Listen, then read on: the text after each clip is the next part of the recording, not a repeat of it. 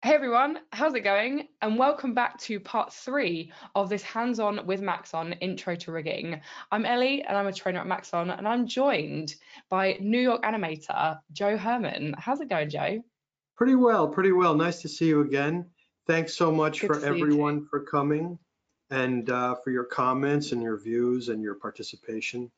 Really Yeah, appreciate we've it. had some really lovely comments, haven't we, over the last couple of weeks. It's been an incredible kind of 2 sessions already, and then we've already got a few people in the chat who are giving us a hello. So we've got Bern, Charles, Jay, Wesley, Hannah, Neil, all saying Yeah. sort of like hey to both me and to you, Joe. So it's nice that we've got What's that? some. What was the last thing you said? They're sort of saying hey to us both. We have sort of Oh, like some okay. people who I think have been regulars on Right. this workshop, One sort thing of that really that's so enjoying it. great is that it's so many people from around the world. You know, it's wonderful to see such an Yeah. international group. You know. Yeah, we do. We have people from all over. So we've got Charles is in Toronto. We've got Jay's in Newcastle. We've got Neil. We've got some UK people today, which is quite Yeah. nice. Cool. But yeah, Yeah. it's great. Love the Cool. Yeah. So UK. let us know where you're from and give us a hey in the questions area inside of the Yeah. GoToWebinar, and That'd we'll be be sure to fun. say hey back. Yeah. So here's a quick overview of the workshop. So it's been broken down into 6 different parts, and so far we have done part 1 and 2. So we've done intro to rigging and we've done point weighting, and you can actually catch up with those sessions on the Maxon Training Team YouTube channel. So I'll show you where that is in a sec. And then part 3, so today we're looking at constraints and C motion, and then you can see here what's happening next week and also in parts 5 and 6, and as well as the dates that they're going to be taking place as well. So really quickly, some extra bits. All these sessions are recorded and they do get uploaded onto the Maxon Training Team YouTube channel. So if you're ever late, if you ever miss one, you can just check them out on we've got a hands-on with Maxon playlist on there, as well as all the other sessions that the guys do as a training team. You can just head over to there and you can catch up on all of that great stuff. And we also have some project files. So Joe's been working really hard behind the scenes to put together a whole bunch of project files for each and every week. And the idea is we upload these ready for these sessions, so you can actually download them and you can follow along if you want to with the project files with what Joe is going to be going through today. All this info and all the links that you could possibly need for the things that we just talked about is actually in the handout section in GoToWebinar. So if you have a little look in the control panel, there should be a little drop down for a handout and there should be a PDF in there. If not a problem, let me know in the questions and I can just link you to project files, the previous recordings, any of the stuff that you could need. That's not an issue at all. And then don't forget, you can follow Joe on Twitter and Instagram at Joe Herman Artist.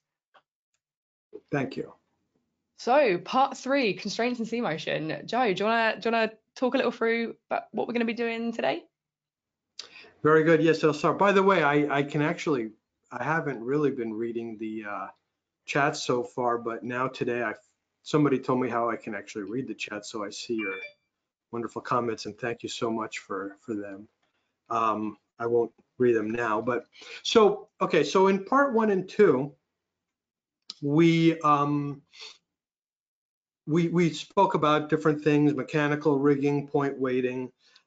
Today we're gonna inch ever closer to rigging a full character, a fully articulated character with fingers and and heads and all kinds of controls, which we're going to do in the next session. But we're going to get closer to that. We're going to build upon some of the skills that we've already learned, and so one thing we're going to start by using constraints to do a common thing, which is have a character or a rigged character pick something up, lift it up, put it down somewhere else, and have it go somewhere else. That's a skill that can be done with constraints. We're going to rig a bird, and after we rig the bird, we're going to use C motion. Now, C motion is a really powerful system within Cinema 4D that, as far as I've seen, I think that it's unique to Cinema 4D. I don't really see it in other packages to quite the same extent as it is. It's usually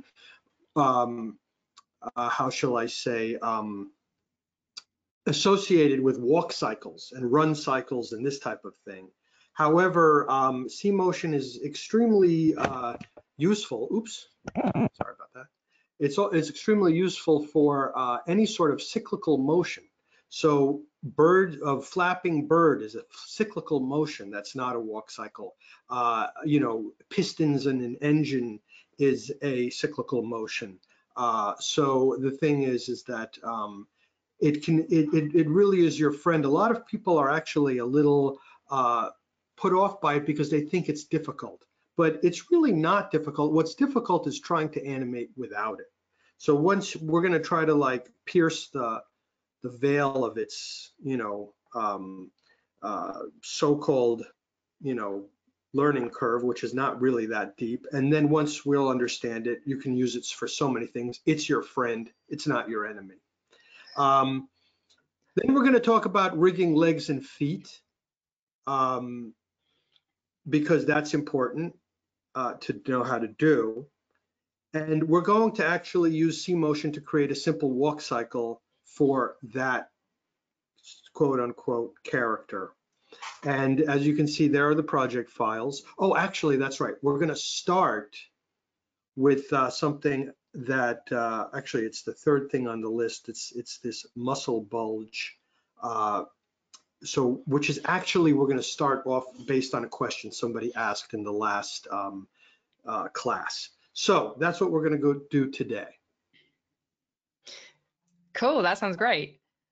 So before we get into it, before I fire it over, I'll just quickly show everyone where the project files are. So in the handout, so this is what the handout should look like. And we've got all the different links that you could possibly need, upcoming events, session recordings for this workshop, and the project files, which can be found here. And they're all separated into their individual weeks as well. And so these are the ones we're going to be working on, these four here. And this is the one that Joe, you're talking about right now, isn't it? Someone asked that Yeah. question about how if you like kind of bent the arm, you'd get that muscle. Is that right? Yes. Yes. Cool, that sounds great. And then really quickly, you know, here's the Maxon Training Team channel. If you did want to catch up on any of these sessions, just literally search Maxon Training Team and then come down to Hands On with Maxon, and you can see we have part 1 and part 2 on there. And then we'll have this part 3 uploaded later today. Right. So, Joe, shall I chuck the screen over to you? Are you ready to go? Yeah, let's do it. Let me actually go ahead and share my screen. Cool. Let me I can pass it over. And it's really nice. All the guys have been saying, guys and girls have been saying in the chat about where they're from. So we've got Anders saying, hey, from Sweden, Jim from Chicago, Christian from Germany, Jason from Denver. There's so many of you from all over. You got Brooklyn, London, Yorkshire, and they're all really excited for well, hello to everybody from England. Hello from people from Chicago. I think I saw that you had some pizza there. That's very good. I wish I had a slice. Brooklyn in the house. You know, I'm from New York City, so my hometown. Although I'm not from Brooklyn, I'm from Manhattan. And France, I see. South Carolina. Very good. Very good. I like that. Oh, and there's Kent. Hey, Kent. How are you? Nice to see you. So thanks for tuning in. So anyway, let us actually get started. So can you see my screen, by the way, Ellie? Yes, we can see it. All good. You can see it. You can see it. Okay, good. So very good. California, cool. All right. So what we're going to do is last week, actually, I wanted to start this off because last week somebody brought up at the end, they brought in, the question was that how would you, for example, if you're going to bend some bones, maybe I should turn off my camera. Is my camera being shown? Yeah. I think then it just makes the screen kind of nice and big for everyone, which is great. But if you want to turn it back on when you're doing like questions or later on. Okay, maybe I'll leave it on right now because I wanted to show you something. So like, for example, if you bend a thing, you know, we want to maybe make the muscle bulge in the bicep. So the thing is that that is actually something that we wanted to show here. So let's see now. Okay, here, so anyway, I'll do it full screen. All right, so here we have we have something here. And what we want to do is we want to actually, this is actually going to be a very good introduction to the pose morph tag. Okay, and the pose morph tag is something that is extremely useful in rigging and in animation. And it's very, very useful for all kinds of things, including facial animation. And in other software that you may or may not be familiar, there's something called blend shapes, and it's a similar thing to blend shapes, but it works different in Cinema 4D, and in some ways it works better in Cinema 4D in a lot of ways. And what it allows you to do is that if we go to the cylinder right now, okay, so right now we've got the cylinder, we rigged it in a previous class. So the thing is if I choose this joint right here, you can see that it's rigged now, so it bends. Doesn't really look like it's weighted correctly though. Well, that's odd. Well, let's actually make sure it's corrected. Do we have the fan bone going? Let me go to a front view.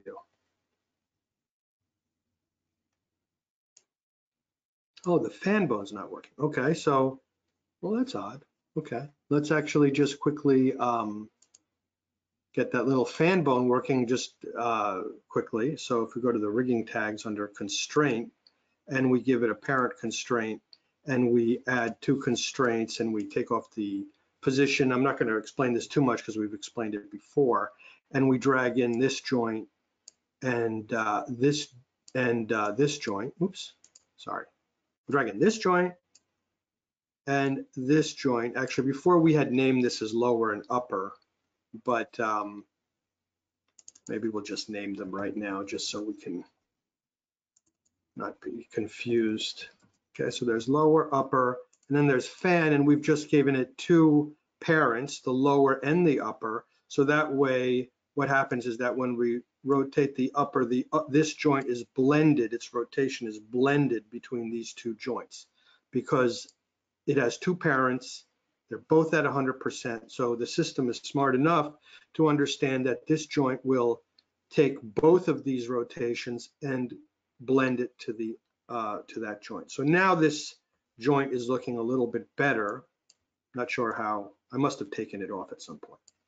But anyway, so what we want to do is when we bend these 2 joints like this, hey Jay, let's go. That's cool. So anyway, so the thing is when we bend these 2 joints like this, we want to have a bulge happening here. So what I'm going to do is on the cylinder right here, I'm going to right click it and I'm going to go to the rigging tags and I'm going to bring up the pose morph tag. Okay, and there it is. It's pose morph tag and it's on the object that we want to create a pose morph for. So if we click on the tag, okay, there's different things. I'm going to open up a new project for a second. I'm just going to create a cube, let's say, okay? And what I'm going to do is I'm going to right click the cube. I'll give this a pose morph tag, okay? And you can see I can, for example, if I choose a position tag for position, and if I go into the tag now, as soon as I choose position, it brings me into this tag mode. It has what's called a base pose and pose 0. We're in the middle of editing pose 0, which is the new pose. The base pose is its original thing. It's its original state. Pose 0 is the pose we're working on right now. So like, for example, I could double click that pose and I can call it move left. Okay, so that's the move left pose. If I drag this cube now and move it left, okay, I'm in the middle of editing. You can see that the edit radio button is checked. I'm in the middle of editing this pose, and I get like a little slider here that's just showing me that is the pose that we just created, okay? Once I'm done, and then for example, if I want to make a new pose, I click add pose, okay? Now that makes a 3rd pose. We've got our base pose, move left, and then the new pose, I'm going to call it move right. Okay, I'm sorry, move back. Okay, and on this pose, I'm going to move it back, which actually it's not really back because the back really should be Z, but I don't care. But anyway, so then that's back, okay, and here is left. So this is the left pose, back pose, and then base pose. Now, as soon as I switch into the animate mode, you'll see that I have sliders for all the poses, and they're both set to 100. So what the nice thing is that I can now move these poses to exactly where I want them, and I can mix them. Okay, I can mix these poses. So that's really well and fine. Okay, let me get rid of this pose tag. Okay, let me actually bring this back to 0. And let me actually get the x-axis, which really should be left and right. What people really use the pose morph tag for is to pose the points on the model. Okay, that's where its real usefulness is. So for example, if I go back and I give this again a pose morph tag, okay, there's this one, there's rotation, there's scale, there's some other things as well, but the one that's really useful is its points. Right now, we can't really create any point pose morphs because this is a parametric object. So we're going to have to hit the C key in order to create an editable mesh, okay, and go to the points mode. Okay, so now we're in the points mode. So now let's go back to the pose morph. Remember, we're in this edit mode, and we've got pose 0. So what we're going to do is, first of all, let's create a little loop. So we're going to take the knife tool, or KL will give us a loop tool. Okay, we'll create a loop around this polygon, around this thing. We'll make it 50%, so it's right in the middle. Okay, so we've created a little bit more geometry there. We've got some points in the middle now. So we're in this pose morph, and we're going to call this pose, we're going to call it sides down. Okay, and in this pose, we're going to take the sides and we'll just move them down a little bit like that. Okay, so that's our pose. Okay, so so basically, if I go to the oh, okay, I did it wrong actually. I wasn't in the pose morph tag when I did that. So I have to be here in edit. Now I move them down. I wasn't in the pose morph, and now you can see, well, why is that not working? Okay, so now here's what you would call an opportunity to learn why this is not happening. Let's try this again. We're going to right click on this. We're going to go rigging tags, pose morph. Okay, and we're going to create a points morph. There's our pose. Okay, we're going to select the points we want to create the pose for. Okay, and there we have it. Okay, so that's going to be our first pose. Okay, and let's name that pose. Let's name it sides down. Okay, and now we're going to create a new pose. Okay, and we're going to call this one maybe sides in.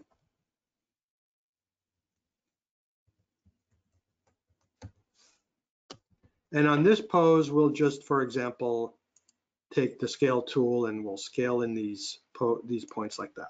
Okay, so now we're going to go back to the, so there's that pose and this pose.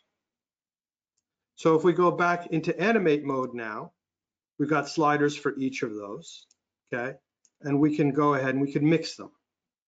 So later on, when we're going to talk a little bit about facial animation later at towards the end, because facial rigging is a whole, course within itself. There's a lot going on in the face, which you can do in several different techniques. One of them is by using this pose morph tag to create different poses for, phenomes, which are different lip shapes, as well as blinks and stuff like that. There's another, but we're going to talk about different philosophies when it comes to that. But this is very important. So that's the basics of what a pose morph is. It's a list of poses that you created, which then you can mix together to put different poses on your object. Okay. So let's go back to this muscle bulge thing. Okay, we're going to go onto the cylinder. we already created actually a pose morph tag before, but in case you missed it, I'll start over. I'll go to the rigging tags, I'll choose pose morph, there it is, and we're going to create a point morph, okay? And then we're going to name it muscle bulge. Okay, so what we're going to do is we're going to go ahead now that we've done that. Remember, I have subdivision surfaces on, and we're going to go into our points mode. Okay, we're in the edit mode of this pose morph, and we're going to, like, for example, click this point, let's say. Okay, and we're going to drag that up a little bit, like to here. Okay, we're going to maybe select this point and this point here.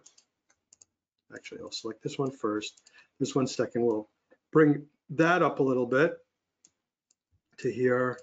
Maybe bring this back down. I'm doing this with subdivision surfaces on. We'll select these 2 points. We'll scale them out a little bit. Okay, maybe like that.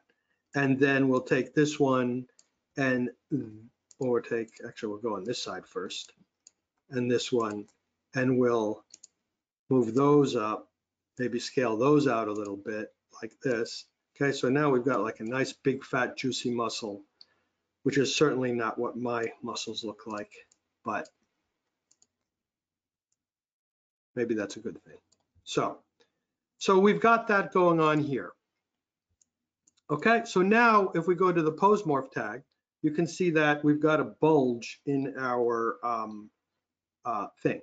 So now if I go into animate mode on the pose morph, you know, I can set a keyframe for it whenever I want, and I can slide this up and down. Now, so what I can do obviously is I can take the upper joint, and remember, you have to be in model mode in order to move the joints. I can sort of move this up. You know, I can, for example, take this. There are keyframes here. Okay, I don't want keyframes here. So I'm gonna go on my timeline. Okay, I'll pop it out. I'll get rid of keyframes. Okay, so I can, for example, go ahead and let me hide the other timeline.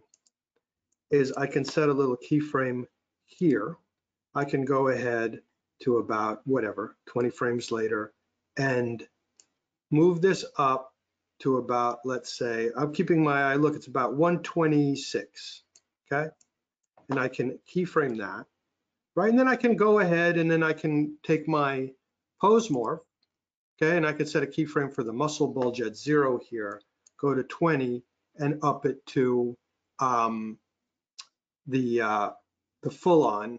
And I see somebody in the chat has asked, okay, so you can see like that. So then anyway, what happened is that you have this nice bulge going on there, but it's a 2-step process. You have to rotate the bone and rotate the and then up the muscle. Now somebody has said, well, that's cool, but can you just control the amount of the bulge by the rotation of the joint? And the answer is that's exactly what we're going to do. So what we're going to do is let's actually get rid of those keyframes. And so we're going to get rid of all the keyframes. So how do we do that? How do we control the amount of the pose morph with the rotation of the bone? And it's a very important thing. We could do it manually by setting up Espresso manually. We could set up this Espresso manually. We can make an Espresso tag. We could drag things in and do it manually, or we could take a little shortcut to make the Espresso. Okay. Last time when we did that claw, we made the Espresso manually. If we wanted to do it, have a little shortcut, this is how we would do it. We would take this bone, the upper bone. Now, which parameter needs to be animated? As you can see, it's the P, okay, the pitch, or what the rotation pitch. So we could take this and we could right click on the P and we can go under expressions and we can say, set this as a driver, okay? So this is gonna drive something. Immediately after you do that, what you're going to do is you have to decide what it's going to drive. So we're going to click on the pose morph tag, and here's the muscle bulge. And what we're going to say is we're going to go to expressions, and we're going to say, set this as driven. Okay. Now, two things happened when that happened. First of all, an espresso tag was automatically created. So I could have done it manual, but I'm just taking a shortcut. The other thing is that if I click on the upper joint here, you'll see that the keyframe for the pitch rotation doesn't look like the other ones. Okay, it looks like whatever, something different. So that's telling us that this is driving something. Okay, and if you go back to the pose morph, here, this is actually this is like the triangle's on the left side, whereas the triangle on this one is on the right side. So that means that's a driver, okay? And this is being driven by something, okay? So that's really cool. So now if I were to take the upper joint and if I were to sort of start moving it, you see that it's driving that bulge a little bit, but there's only one problem. It doesn't really drive it all the way. Why? Okay? So the reason why it's not driving it all the way is that if I open up the espresso like this, you'll see that first of all, several nodes were automatically created, and that's what I mean. That this is like you could all do all of this manually. You could drag the upper joint in, and then you could put a range mapper in, and put the pose morph in, and do it all. But it just does it quickly and automatically for you. But if we look at if we look at the range mapper, we could see that the input range is in degrees, okay? And the input lower is at 0, and the input upper is at 360, okay? So, which means that, for example, if I were to choose the upper bone, right now it's at 0, okay? And if I want the full bulge, I'll have to go all the way around, keep going until I hit 360 before I get the full bulge. Okay? So, but really the thing is that I want the fullness of the bulge to hit at around, let's say 125. That's where I want the fullness of the bulge to come in. So no problem. I'm going to go to the range mapper, and for the input upper, rather than go to 360, I'm going to type in 125 like that. So now what's happening is that as I go to 125 like that, it goes to the full bulge. Okay. And with this, so now, for example, whatever you want to do, if you, let's say, for example, you set a keyframe for that, you go like, 20 frames later, you keyframe it a little bit like that, you go back down to 0, like, like back down here or something, and you never have to worry about keyframing the bulge because it's being driven by the bone. Okay, so you could do whatever you want to do there like that. So in this way, you could drive a pose morph with a bone, and you don't have to set keyframes by hand. So is there any question on that? Not at the moment, not I can see. Okay. Okay. Good. Yeah, but a couple of questions relating to something slightly different. Go ahead, shoot. So this could be, so Jim was saying this is more a question for later, but I thought I'd drop it in now. Can I bring in a human model with hair from something like Poser or Daz into C4D to be rigged? Do you know? You can. And I think in Daz, there's something called a bridge. Daz, there's a bridge thing you can bring in. You can't just open it up.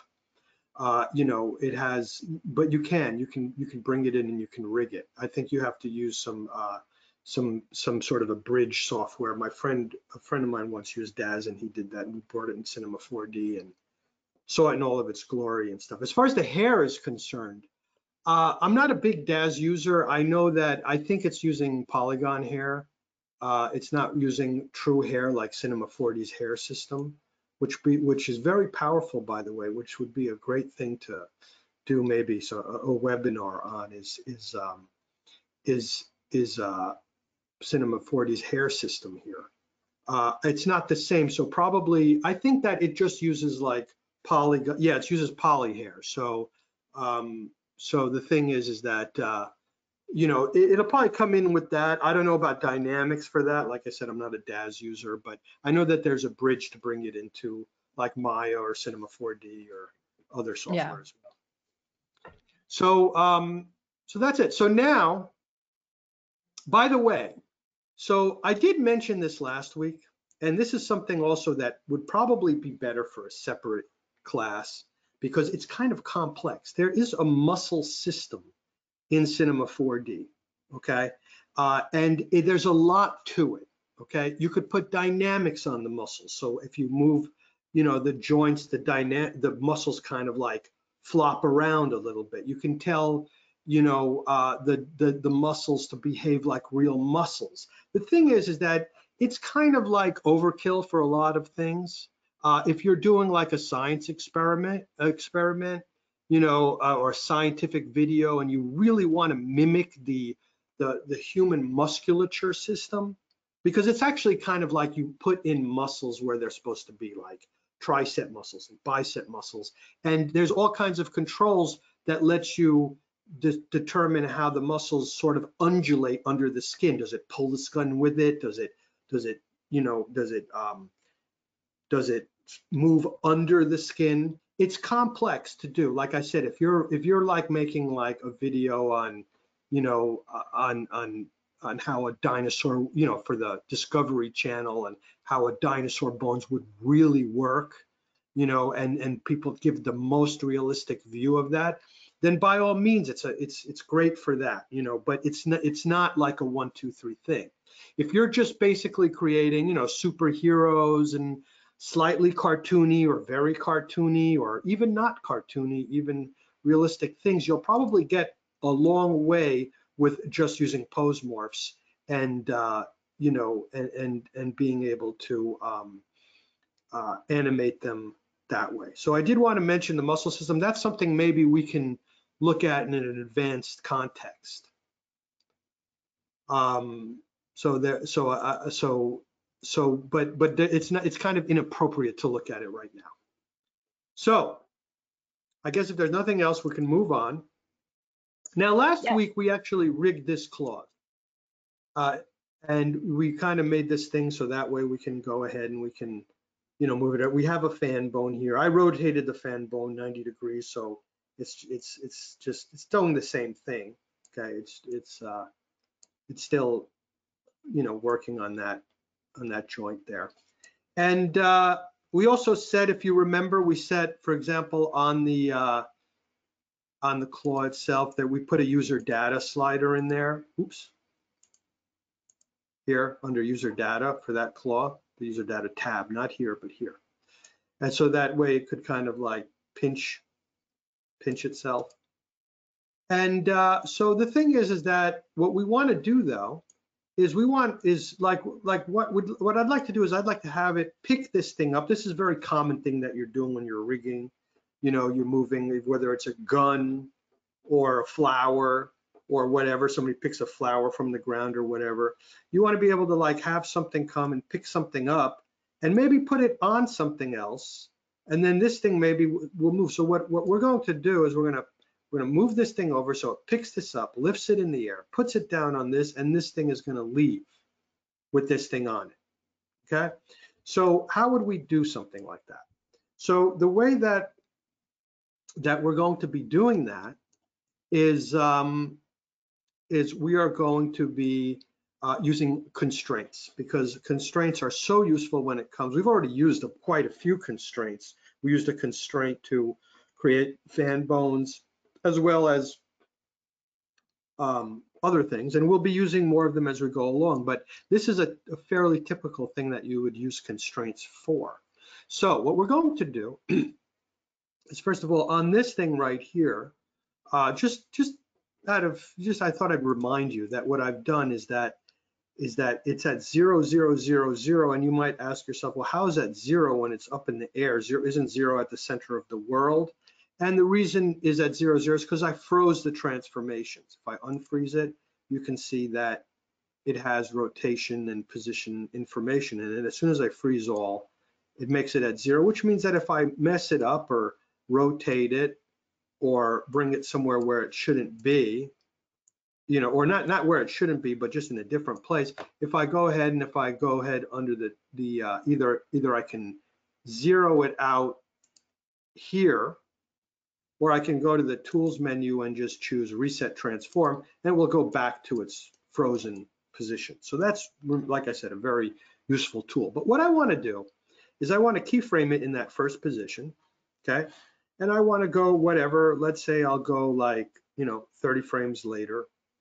Okay, and what I'm going to do now is I'm going to turn on auto keyframing. Now, auto keyframing would be probably better spoken about in a animation class, but we might as well speak it here because rigging and animation are kind of the same thing. So we're going to say auto keyframe. What auto keyframing does is it lets you, wherever I move it, if I move it to here, let's say, okay, it's automatically going to set a key there. Okay, and if I change it like that, you know, whatever, it's going to update that keyframe. Okay, if I go somewhere else, you know, and I move it down to here or something like that, it creates a keyframe there. So it's automatically creating keyframes as I go. And when you're animating, sometimes you don't want auto keyframing, but a lot of times you do because it just makes the process a lot easier. You don't have to, sometimes you forget to make keyframes and stuff like that. So basically you want to have auto keyframing on a lot of the time, unless when you don't want it. So what we're going to do is we're going to take this thing, we're going to, you know, move it down a little bit. By the way, I also want to go back to the first frame and I want to auto keyframe this. I want to set it, the first keyframe, a lot of the times you have to do manually. And then from then on, it's auto keyframing. It's like After Effects like that, okay? So we're going to go ahead and we're going to go to frame 30, okay? And we're going to turn this thing around. We're going to rotate it down a little bit, you know, like that maybe. And we're going to rotate it kind of on this action option and sort of bring it over here and rotate this, whatever, because I want this to come over. And I want to place this thing nicely, sort of like right, oops, where am I? Okay, I'm not in the right place. Okay, so I'm gonna put that there. I'm gonna move this down a little bit. Okay, I'm getting there. Okay, so maybe somewhere around there. Maybe, for example, I want to take the pole, which we spoke about, the IK pole, which we spoke about in previous classes, in case you're wondering what that is. It's the IK pole. So this way, it helps with the rotation of the arm and the positioning of the arm. Okay, so it's going to kind of come over there. Maybe we'll bring it a little bit closer to that thing. Okay, somewhere like that. And then what we're going to do is we're going to use that user data control that we use. So now here you see, by the way, I was a little sloppy, okay? And that's what you have to worry about auto keyframing, because I went to frame 32 and I moved it by instead of frame 30, okay? So that's a little bit of a problem. So I'm just going to take this keyframe and I'm going to move it back there. And I'm going to check to see that one's fine. So, okay, there we go. So now it goes right there. So about 2 frames before it hits the end of its move, so it'll be frame 28, okay? I'm going to go to the claw. I'm going to go to the user data, okay? And I'm going to set a keyframe. Remember, this is driven by Espresso, or this is a driver for Espresso. So we're going to keyframe that, creates a keyframe. I'll go, for example, it's going to settle into its move. I'll go a bunch of frames later, and I'll drag this up. So it's kind of like there. It's not quite in the right position. So I'm going to go back to frame 30, where this thing's up. I'm going to try to center this a little bit more, like that. Okay, and then I'm going to go back to the claw clench, and we're going to see it's going to close just a little bit more. And you don't need to be perfect, okay, because after all, this is just a demo, but I know that the tendency is to want to make things perfect. Okay, so what we're going to do is we're going to move this down a little bit, and then you can see that. Okay, so now it kind of comes in and it grabs that thing. Okay, so now what I want to do is first of all, I want to hold it there while it grabs it too. So we'll hold it to about frame 35, which is where the clench ends. If you want, you can bring up your timeline. It'll help you see the keyframes a little bit better. So the clench ends at 35 right here. Okay. And so what I want to do is I want to take this, claw, and I want to keyframe that again. So it's going to hold it. It's going to hold it while it moves. And after it finishes clenching, okay, then I want to move it up. The only problem is, okay, let me hide the timeline. The only problem is if I move it up now, okay, it's on this thing, so maybe it'll just pick it up, okay? But if I move this up now, it doesn't pick it up, it just leaves it back. So the question is that how do we get it so it picks it up, okay? So, and the way that we're going to do that is, let's go back to the first frame, okay? What we're gonna do is on this, you could do it on the torus, right? That's fine, because there's a torus, and there's a base, and there's a shaft, and the base and the shaft are all children of the torus. So wherever the torus goes, those two move. But what we're going to do is we're going to right-click this, and we're going to give it a rigging tag. We're going to give it a constraint tag. Okay. And for the constraint, we're actually going to give it one of the most useful constraints, which is this parent constraint. Okay. So what we're going to do is we're actually going to give it 3 constraints. So for this to work, we're going to have to make it have 3 constraints. So let's just give it 3 constraints right off, 3 parents right off the bat. 1, 2, 3. Okay. And for the first parent, what we're going to do is we're going to drag in this thing right here, which is the plane. Okay. So we're going to go ahead and we're going to go into the constraints, and we're going to drag in the plane. Okay. As soon as we do that, now this thing is constrained to the plane. Okay. It's a child of the plane. So if I were to rotate the plane, whatever I do, this thing is on the plane now. Okay. But we also want to go ahead and we want to give it another constraint too.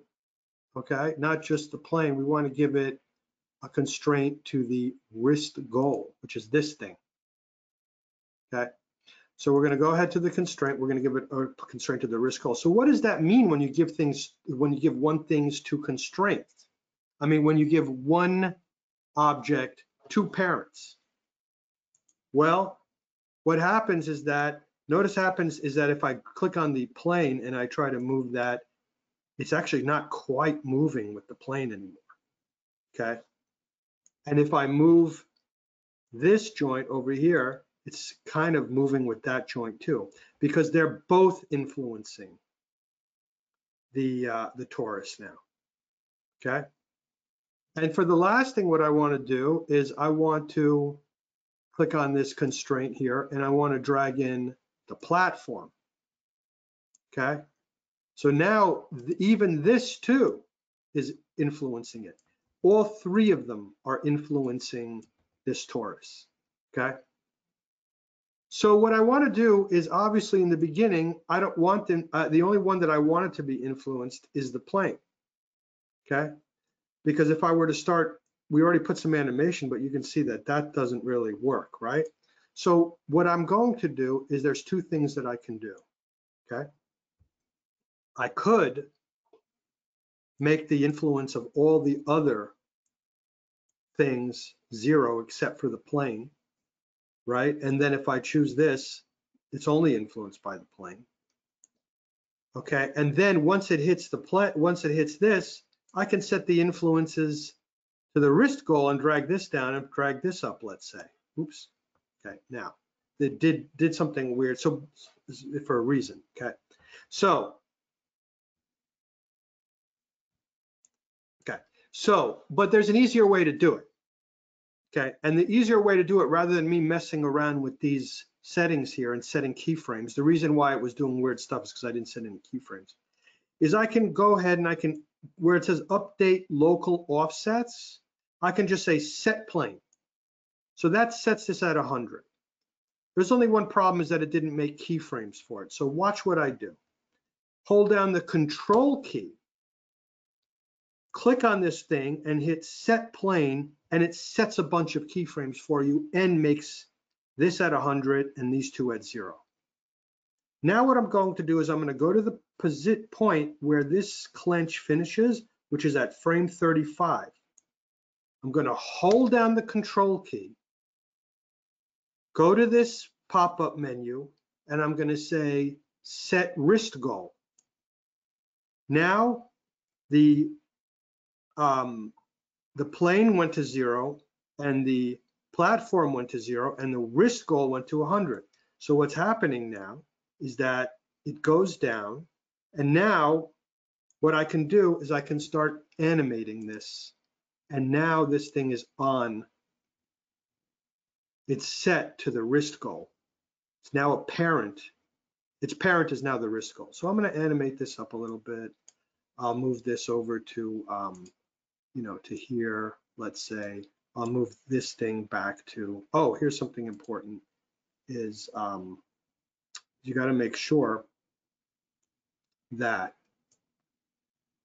what you want to do, oops, hold on,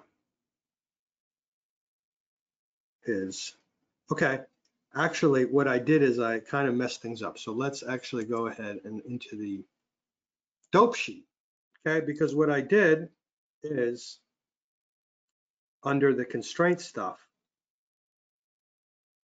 okay, this came down to here, okay, and I shouldn't have started moving that wrist goal until here. Wait a second, the wrist goal, this, okay.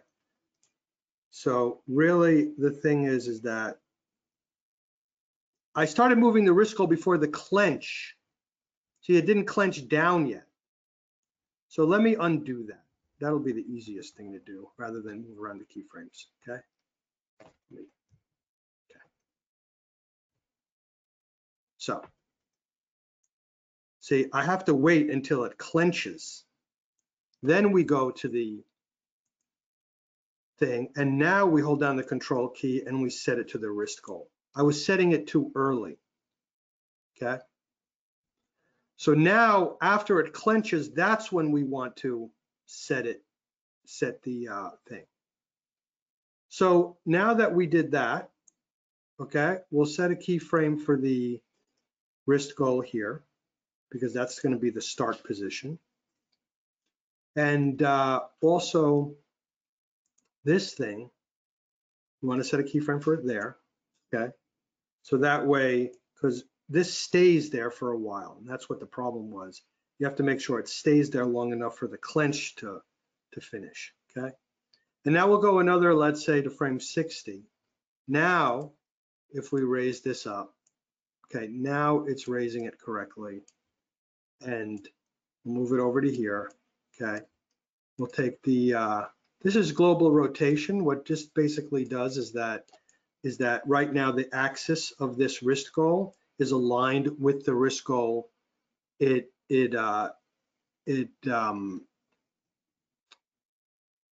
aligns with the wrist goal here.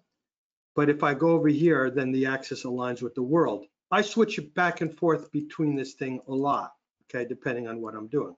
Right now, I want it to be aligned with the object. So we're going to move this around, okay? We're going to rotate this a little bit like this, okay? We're going to bring this up, for example, like this, okay? And move this like that. And we're going to move this thing, okay, back sort of in this position here, because That's sort of where it is. And maybe what I'll do is I will move this up a little bit. Okay, so it lifts it up in the air slightly. Okay, so what's happening here is that we have this. Go ahead, pick that up and move it up. Okay. Now, maybe we'll move it just a little bit like that. Like that. That's fine. Now, I mean, there's some things that we can do to, you know, we can keep messing around with the keyframes. We can also, for example, change the position and rotation keyframes so that they don't happen at the same time. Because a lot of times, for example, if you wanted to have a rotation happen earlier than a position move, you have access to all of that stuff here. Here's the rotation, position, and scale keyframes here. So if you want to have them happening at different times, okay, for example, we might want to have this rotation happen earlier than its final move. So, you know, if you go do something like that, it's happening faster, the rotation, you know, whatever you want to do. But I'm just going to leave it the way it is. I'm not going to be crazy about that. So now we have that, okay? So then that goes to there. And now what we want to do is we want to, let's say over here, we were to take this handle back and we were to move this back to here. You know, we'll set a keyframe for it there. And then as this thing comes up, it sort of waits for it to come, let's say at frame 80, we'll have it come right here. And so then basically what happens is that as it's doing that, this thing comes ready for this thing to be put down on it. Okay. So it'll come there, and then we will want to go ahead and we want to set a keyframe on this because we want it to wait there. Okay, so it's waiting there, and then we'll go ahead, that's 81. Let's be nice and neat and set it at 80. And we'll go ahead, let's say to 20 frames later or whatever, and we'll take this thing and we will take it down. We'll put it sort of like this. We'll move it over to here, okay, and we'll just sort of straighten it out.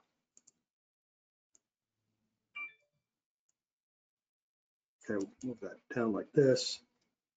Okay, make it straight. Take this keyframe, move it up. Okay, move it forward a little bit to here.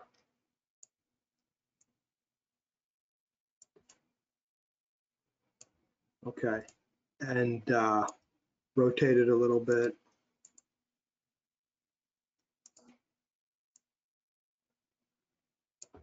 Like that. We just want to get the base to be sort of reasonably square with this, and that's fine. I'm not gonna go nuts on it, but we'll do something like that. And then once we're here, we want to go back, and we want to go back to this thing and hold down the control key again. Okay, and we're going to go ahead, left click it, and control click it and say set platform. Okay, and then we'll go, like, for example, another whatever 30 frames later, whatever it's going to be, and we're going to move the handle thing. We're going to move it back out to here, let's say, because now it's a child of that. And there we have it. And then when that does it, maybe 10 or 15 keyframes over, we want to move this back, you know, to kind of be here, and take this rotation thing and move it up. Okay, and then while we do that, we can unclench it. Okay, so the thing is that, oops, hold on. Okay, so I messed it up again. So let's see. So the thing is that this is gonna, okay, I didn't put a hold keyframe on the handle. So the handle comes up, and it shouldn't start moving until right here, which is frame 100, let's say. So what we're going to do is we're going to take this keyframe, we're just going to click it, we're just going to copy it over. So then now it needed to wait. I just had it move right away. That's why it snapped to it. And so there we go. Now, as this thing moves back, we want it to open up its clenching, and we want it to happen fast. So we go ahead to the claw. We're going to keyframe the clench. We're going to go, let's say 2, 3, 4 frames. We're just going to open it up. Okay, you could animate it however you want, but so then what happens is that you can see that it opens up and it goes back to its original position. And so it's this process. The purpose of this lesson was to learn about this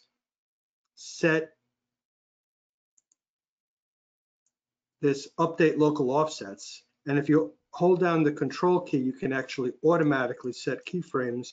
And then whether you want your character to like pick up a flower or pick up a something to drink, or, you know, I mean, you can work on the timing later, or pick up a weapon, or a, rather to pick up flowers than weapons, I guess. Oops, oh, I messed that up. Sorry, I wanted to move this back. So there's that.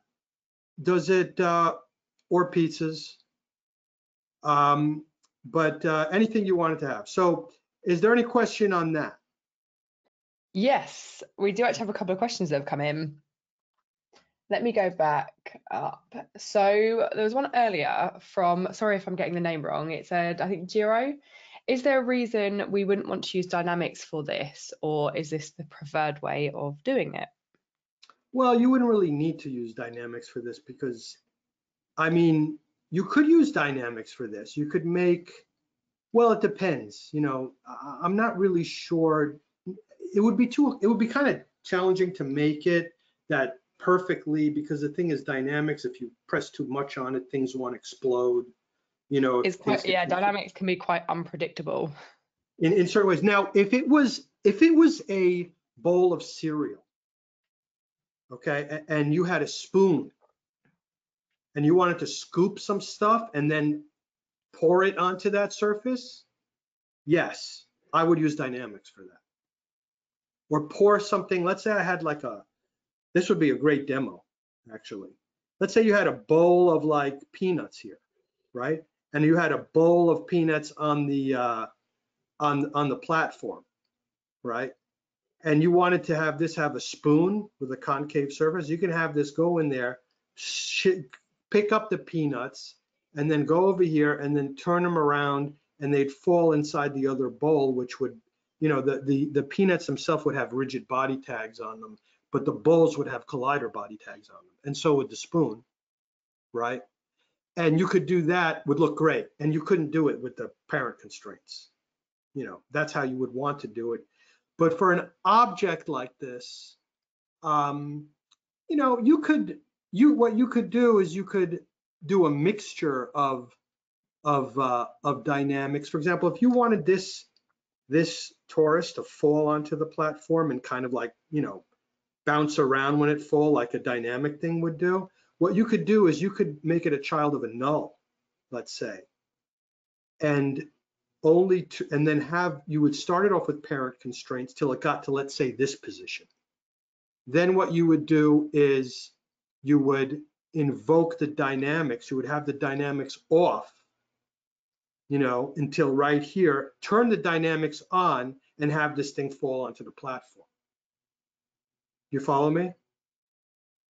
Yeah. Like, you know what I'm saying? Like, you know, you would, for example, at this point right here, you know, if you were to give it a rigid body tag, you know, and then where it says, and you would keyframe the dynamics off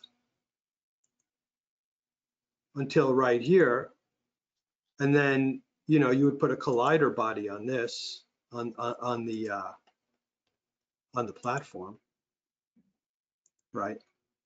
And then all three of these things actually I probably want to make this one thing, because if these things are stuck into each other, let's take these things off of it actually for the time being, right? And the thing is that if I were to then, put, if I were to just do that, and then, what I would do is, the dynamics worked. Hold on. Actually, what I would have to do is I'd have to keyframe this, keyframe the dynamics off here, right? So it's going to take this, going to pick it up, and then this would move there, right? Let's actually kill these two, okay? And then on this one right here, I would basically, on the torus, I would keyframe it off and then go to the next keyframe and then keyframe it on, right? And then what'll happen is that it should fall at that point. So this thing would go on. Okay, well, it does, but you'd have to do, this can't be moving, whatever. But then what'll happen is that it will fall onto this thing and probably roll around. Let me stop moving this thing, take the keyframes out of the handle, so it doesn't move after that. Oops. So then, you would start it. Well, okay. Say, well, anyway, the aiming is off. But so you could use dynamic depending on what you were trying to do. Okay. But if it was a flower or a cup of coffee or whatever, I wouldn't use dynamics. If you wanted some dynamic interactions happening in the beginning and at the end, yes, you would use dynamics. Here, there's no reason to use dynamics. Cool. Okay. Cool. Yeah, I guess like you said, it depends on the type of animation that you're kind of looking for. And how much if you wanted to pick up a pile of coffee beans, yes. Yeah. There was another couple of questions if that's okay. Go ahead. So Jean was wondering, this is when you were going back to keyframing, should the constraint keyframes be in constant mode? That's a good question. Automatically, when you actually use this technique of, actually, let me undo this because I've got dynamics here. Where was it? Okay, there. I think we're back to where we were.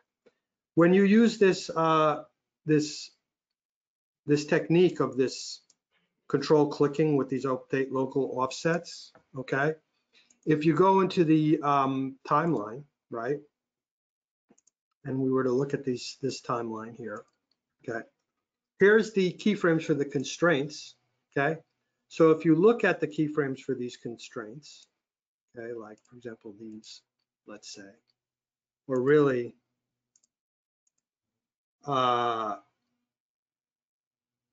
yeah, so like for example, these, right? So if you look at them and you look at their graphs, okay, you'll see that actually they are indeed constant keyframes. Okay, so it holds its value until right there. Okay, if they weren't constant keyframes, like or step keyframes, whatever you want to call them, okay, and they were linear keyframes like this. Oops, hold on a second. Like that, they were linear keyframes. Then the motion would be interpolated, and then you wouldn't really get what you want, although in this case, it does seem to be working, but who knows why? I don't really want to dig into it right now, but they are constant keyframes. It's smart enough, it automatically knows to make them step keyframes, which basically means that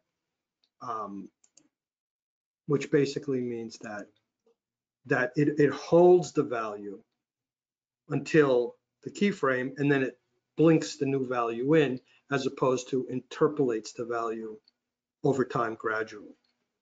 So yes, you do want to use constant keyframes, but you don't have to worry about it because it automatically, it automatically puts the constant keyframes in there. You know what I mean? Yeah, no, that's really cool. Okay. Yep, we got a yep, thank you in the chat for that. Thank you. Very good. Joe. Very good. We've got one more Thank quick you, one, but this may be something that if you have the time to show later on, or if you have the time to explain it now. Jeff was wondering, could you briefly describe how you'd set up a double constraint tag to an object, like a shovel handle attached to both hands of a character? What would be parented to what? Yeah. You know what? Just remind me that when we're going to do a full character constraint. Yeah, okay. Yeah, because about being a full character rig. Because yes, yeah. So it's kind of a little bit of a loaded question, because it could mean a double constraint is that one thing can have two constraints on it, or two things, or like you can have one like a shovel with both hands constrained on it, right? So we can maybe get into some of it. We'd have to tease that out a little bit. Cool. Yeah, no, we can always save it for later on in the workshop. And one final one, just from Andrew, if you don't mind. Can you auto target the ring so its absolute center points down as it belongs to its parent? It inherits translation but auto corrects its center. Yeah, you can. Yeah, you can do that. As a matter of fact, you could probably use what's called a you could probably use on the torus. You can use under the constraint, under the rigging tags, under the constraints, you can use what's called an up constraint. Okay, and the up constraint, what it does is it will tell this object that always point up. Okay, always point up to the Y. So like if I were using up constraint here, I can tell it what's the up vector. Okay, and you actually can use a target for the up vector. So you know what, I actually want to, but that's how you would do it. Maybe we could do a demo of that later. But yes, you could set it so that way, no matter where you move this thing, it's always going to be pointing up. So you don't have to actually worry about, you could have this thing kind of dangling off the edge. So no matter where you were to rotate this thing, however you were, this thing would always have an up vector pointing up. Yeah, no, that sounds great. Yeah, I've got thanks. Yeah. So we could do that later. Let's put that on the list of things to show later. Yeah, all right, cool. You know, because I actually, like, just like the muscle bulge we did, you know, like it was, like we can set aside some time to talk about that, but let's put that on the list. Yeah, cool, that sounds great. Cheers, Joe. Yeah. So let's go ahead to this thing, okay? So here we have a little bird, actually. I actually updated a little bit this morning, okay, because I gave a little bend to the beak here, and I put these eyes in there, which are really nothing but little spheres, okay? And this is like our first character, I guess, that we're going to rig. But we're not only going to rig it, but we're going to actually use that C motion system that I talked about to create the flapping. So, okay, thanks everybody. I sort of have my eye on this chat, by the way. So what we can do is so let's actually go ahead. Let's quickly rig it using some of the skills that we learned last time. Okay, I will go to kind of like a side view. Okay, here's our bird. By the way, this bird does have subdivision surfaces on it. That's the actual polygons. These are the smooth polygons.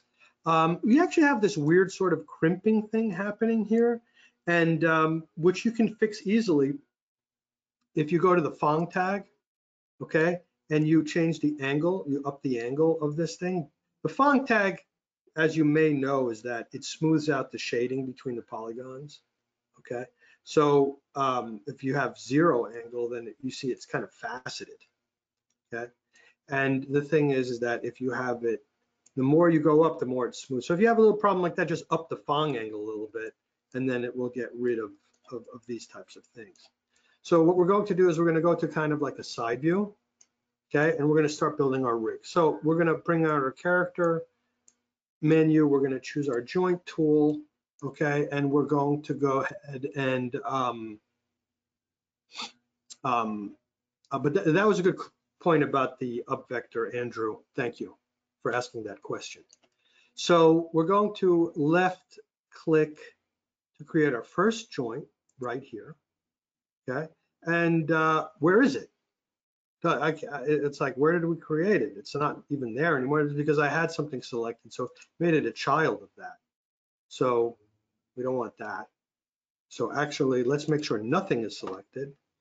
Okay, we're gonna left click, okay, and it creates a joint. Actually, it's creating two joints, right? So what's that all about? It's created two joints. And the reason is because I have joint symmetry on, and I don't want joint symmetry because maybe I'll turn it on later for the wings, but for the body, I don't want joint symmetry on. So I'm just gonna take it, I'm gonna say no symmetry on the joints, and I'm gonna left click, and there we have one joint, okay? And we're gonna go, you know, kind of in a straight line. We're gonna create our second joint there, okay? We're gonna create our third joint there, okay? And we're gonna create our last joint there, okay? And what we're going to do is we're gonna go back to this joint, okay, which is this one in the center. And we're gonna go the other way. And that's also really important, is the position of joints. A lot of times in a character, where the pelvis, like the legs point down, right? But the spine points up. So usually it's the pelvis, which is like where you have like the change in direction of the joints, because this way you can bend your back and bend your legs separately from bending your back. So this is kind of the same idea, same concept here, is that we're having like the bones change direction in the center. So we're gonna go ahead, we're gonna left click right here. That's gonna create a new chain. Okay, you see the hierarchy is different now. Okay, we're gonna go back, and then we're gonna go all the way to the end, and we're going to create those joints like that. And we're gonna call these joints something. We're gonna call the one in the middle, we're gonna call it, I don't know, body. Okay, and then the one over here, we're gonna, actually, matter of fact, let me start doing these joints in the front. We're gonna call this one neck. Okay, and we're gonna call this one head. Okay, and then we're gonna call this one in the front head tip. Okay, and then the ones in the back, we're gonna call this one rear, or rear end if you want. We're gonna call this one tail. And then we're gonna call this one tail tip. Okay. Put a little dash in there. And I'll put a little dash in there for the heck of it. You can name them any way you want. So now these are named, okay? And now it's time to make the wings, okay? So we'll go to the front view, and let's actually go ahead and with the joint tool as it is, and we're going to left click with control click with the left mouse button right here. Actually, it's making it a child of my head tip, okay? So obviously that is not what we want, okay? That is not what we want. So we want to make sure that nothing is selected, or you could have the body selected, because ultimately we're going to make it a child of the body. We're going to left click, control click there. We're going to control click between these two joints. We're going to control click, left control click between these two joints and at the tip. Now, I wanted to bring something up to you, and that is if you use the joint tool to move a joint, you notice that this Y axis always stays perpendicular to the Z axis, which is aligned to the joint, okay? If I were to move this joint though with the move tool, like this tool in object mode, and I move it, you notice that it doesn't align this perpendicularly, okay? So this is actually a good tool to use to align joints because it keeps that aligned. However, it doesn't really actually change the alignment of this joint because you can see that the z-axis of this joint is not on the z-axis of the bone, okay? But you can fix that easily by just going to the root and just clicking align, okay? And now you notice that it fixed that problem.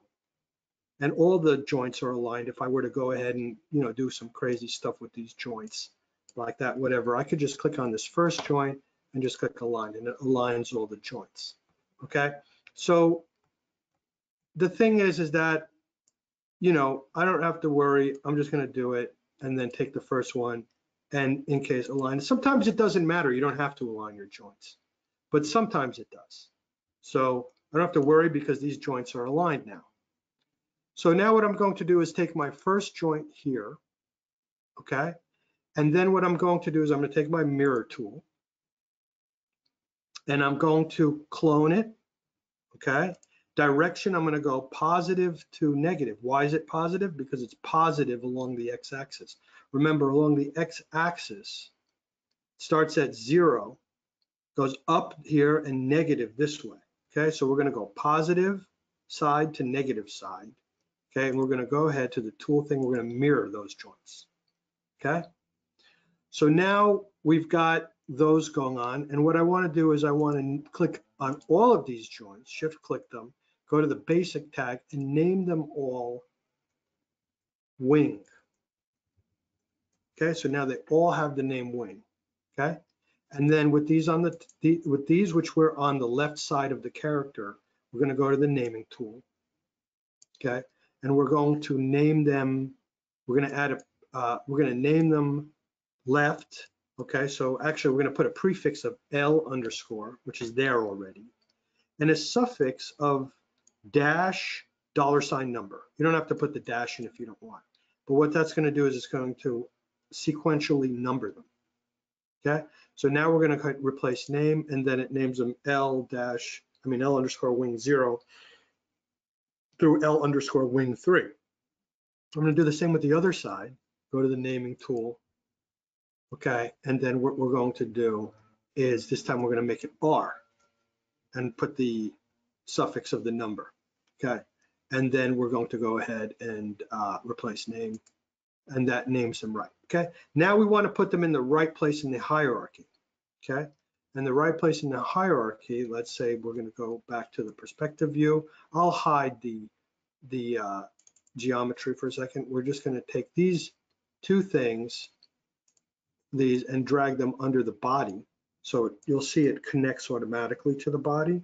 And now they're in the right thing. I move the body around, okay, and everything moves, okay. You know, but you know, you can go ahead and go to the wing, and then you can rotate the wing by itself and whatever, okay. So now that we've made the hierarchy of joints, okay, now it's time to weight this, okay. So hopefully we remember some of the ways to weight things. Now, first of all, like I said in previous lessons, you have to first start by binding the mesh to the joints, and you could do it automatically by just selecting all the joints and the geometry and just choosing, but notice I'm not selecting the eyes, and I'll show you why later. And I can just click the bind, and it will bind it with auto weights, okay? But I'm probably going to throw away most of those auto weights anyway, so I always bind it manually, which is simply by left clicking this, adding a weight tag, okay? Then making a skin object over here, dragging that underneath of the cylinder, and then in the weight tag, what I can do is take all of these joints into the weight tag and then drag them in, okay? And now we're ready to weight. Okay, so what I'm going to do now here, I'm going to show you a little shortcut that in last classes, I told you to get the weights manager out. You can take the weights manager from here, but if you shift double click the weight expression tag, it will go into weight painting mode. Let me turn off subdivision surfaces, right?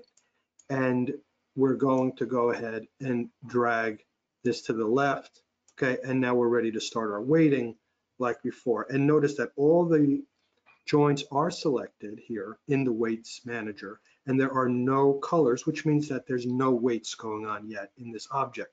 And so I'm going to switch to the, see you later, Christian.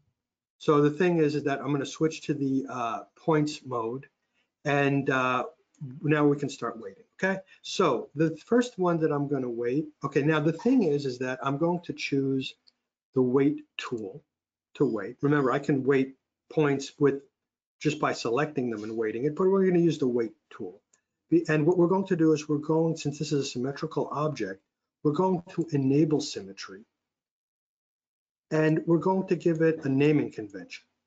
The left bones on the left are going to be started with an L underscore, and the bones on the right, or the joints on the right, are going to be started with an R underscore, okay? So the thing is that, but you might be asking yourself, but wait a minute, the neck bone and the head bone and the head tip, they don't have left and right joints, okay? There's only a single joint, okay? And so, but this weight tool is smart enough that if it's a single joint, watch what happens. If you do one side of it, oops, I have to select what I'm weighting to. So we want to weight to the neck, let's say. If I do on the one side, it automatically does the other side on the same bone or on the same joint. Okay, so I don't know if that makes sense to you, but it's actually symmetrically weighting that one joint. However, if I were to do it on one of these wings, it uses, if I click here, right now this is weighted to the L wing 0, this one is weighted to the R wing 0. So if it has one of these names on it, then it doesn't do it to the same joint, it does it to the joint on the opposite side. It's kind of like smart like that, okay? So, so hopefully that makes sense to you. But what I'm going to do is I'm going to select the body and the neck, both of these. As a matter of fact, these joints here, okay, these two joints, this point and this point right here, those 2 points, I want it to be affected by 3 bones. I want it to be affected by the body, I want it to be affected by the neck, and I want it to be affected by the wing. I wanted all of those joints to affect these 2 bones, and only these 2 bones. And on the, okay, so not this bone down here, but only these 2 bones, because they're going to be moving when the bird is flapping. So what we're going to do is we're going to select, we're going to go back to the weight tool, okay? We're going to first let's make sure nothing is selected. Then we're going to go to the weight tool. We're going to select these 2 bones. We're going to select these 3 bones, body, L wing 0, and neck. 1, 2, 3. I mean 1, 2, 3. And we're gonna weight these at oops, this has to be at 100%. You've got to make sure you put this at 100% in the file that if you're going to follow along right now, or if you download the files to follow along, somehow or another I set that to 0 and saved it like that. That's not good. So at 100%, we're going to click it here and here, and notice that it got weighted 33.33% to those 3 joints because it's intelligent. It knows you chose 3 joints. I'm going to give 1/3 to each joint. Okay. Now on these points on the bottom, and it also did it symmetrically. Okay. This is R wing 0. This is L wing 0. Okay. Now we're going to go down to the bottom of this thing. We're going to select instead, we're just going to select the body and the neck, because that's the only 2 joints that I want to affect these ones here. I don't want the wing to affect these. So I'm going to select those 3 like that.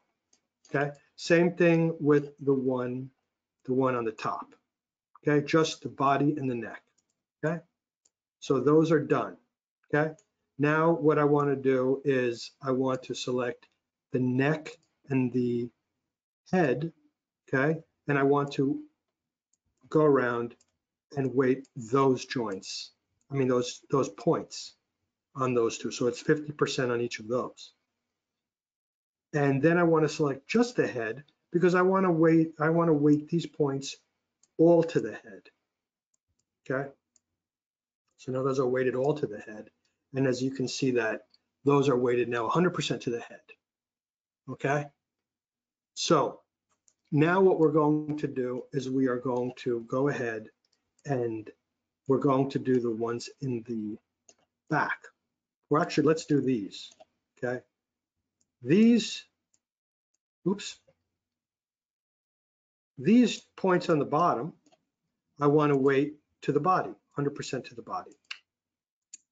Okay, and it's some symmetry is on, so I really, if I just click one, this one is going to be weighted, but not the one in the middle. That one you have to do by hand. Okay, this one here, I want to go to the body and left wing 1, 50% to each. Okay, like that. These two, I want to weight to 3 bones. I want to weight to the body, R wing 0, and the rear. Okay, and I want to weight those 3. And as you can see, what happens is that they get weighted 33% to each. You can go into the weights and check the weights here, by the way, if you want. Okay, but you can also hover over, and you could also check for normalization problems here. I don't have any normalization problems because they're all gray and not red. But so now with these 3 on the bottom, we just want to weight to the rear and the body. Okay, and same with the one on the top. Okay, and then on this one here, okay, on these 2, we want to go ahead to the rear and the tail. We want to weight these. Okay, and then the ones on the end, we just want to weight to the tail. Okay, and then the only ones that we have left to weight, so you can see, by the way, if I click on the weight tag, you can see, oops, I forgot this one right here. So that one on the top, I just want to weight to the body. Okay, and then I didn't weight these either. I forgot about these. So these I want to weight to the body and left wing 0. Okay, and then I'm not worried about the other side because I know it's happening symmetrically. Okay, so now I want to go to left wing 0 and left wing 1, select those 2, and I want to weight these. Okay, which is going to distribute them 50% between those 2 joints. And then I'm going to go to left wing 1 and left wing 2, and then I'm going to weight those 50%. And then I'm going to go to left wing 2, and I'm going to weight these 100% to there. Okay.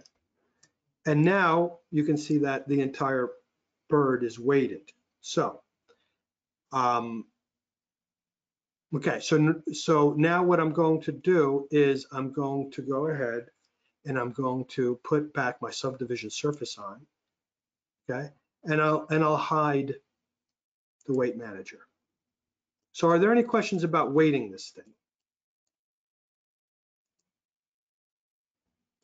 So we've had a couple of questions in from Jean, and it was originally, when you were naming, they were saying the L underscore and R underscore naming is obviously quite important then in this process, yes. Right? In the weight tool, the symmetry won't work if you don't put that L and R. It just won't work.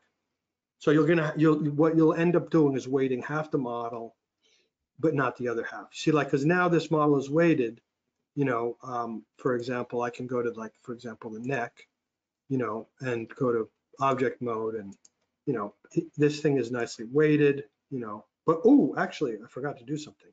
What I'm gonna do is eyes, right?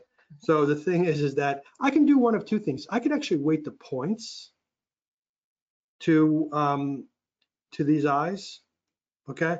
Or I could do a parent constraint, Or I could do what we did in the first class, where I can just put it as a children of the head.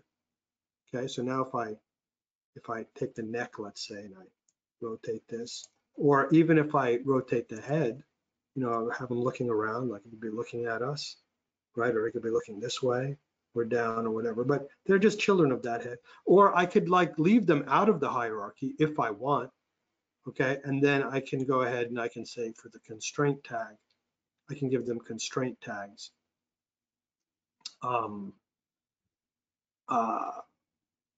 Okay, and I can just give them both parent constraints. And I have them both selected, and I can drag the head in there. And it's the same as now they'll work exactly, oops, they'll work exactly the same as if they were in the hierarchy because they have parent constraints. See that? So, but yes, the R underscore and the L underscore are important. Otherwise, you can see you will have weighted, you know, half your model. Oops, look, I have a weighting problem here. There's a weighting problem here, okay? And that is that I'm rotating this. This part shouldn't be moving here. So let's examine what this problem is. Okay, so we're gonna go to subdivision, take that off. Okay, let's go to the shift click this. Okay, where was this problem? 30% to the R wing. Oh, okay, that's what it, okay, and I reversed it. I should be selecting body, L wing, 0, and rear. And then I should be taking the weight tool and I should be weighting these points. Okay, and now it's to the L wing and not the R wing. I selected R instead of L before. Okay, so now the thing is that now it's fixed. And basically the thing is that if you don't have that, you see now it doesn't have that mistake anymore. So yes, that is important. Anything else? Couple of other ones. So earlier when you were talking about this, you mentioned a normalization problem, and Right. the question is, could you perhaps explain what that problem could be referring to? So the thing is, what I would refer you to is I would refer you to the second class where I go into normalization, what it is. But briefly, what it is that every point has to be weighted 100% to a joint. Okay, it can't be weighted less than 100, and it can't be weighted more than 100. All of these numbers for the total weight of every point has to be 100. So in this case, it's weighted 33.33% to 3 joints. Okay, so the ultimate weight is 100. Okay, here this 0.17 is weighted 100% to to a thing, so its weight is 100. If I were to try to go ahead and if I were to weight a joint, let me actually take off auto normalize, and if I were to weight a joint 150, or let's say I made this number 40, okay, now we have a weight that's more than 100%. So now we have a weight that is illegal. Okay, so it's not normalized anymore. So, but to get more of a discussion of it, watch part 2 and you'll understand. All right, so now what I'm going to do is, now that this thing is weighted, okay, I can go ahead and I can animate it, okay? So I can move this joint a little bit up, like this. You know, move the next one a little, keyframe it, move the next one a little bit up if I wanted to, you know, and move the neck a little bit down, you know, move the tail, the rear of the tail. I can also, for example, like on the bottom joint here, I can maybe like roll it a little bit, you know, to get it flapping kind of cool, you know, so like when it goes up, it's down this way, and then when it's this way, when it goes down that way, kind of like if it's propelling itself forward. So what I can do, you're welcome there, and what I could do is But that's a lot of work, man. I mean, obviously you have to do that sometimes, especially if it's, you know, non-cyclical motion, you know, it's character just emoting, that's what you have to do. But this is actually a different kind of motion. This is a cyclical motion. It's a flapping motion. So what we want to do is we want to start learning into this thing called C motion, okay? So what I'm going to do, it has a lot of uses, like I said, especially for walk cycles. That's where it really kind of is known for, but it's also great for other things.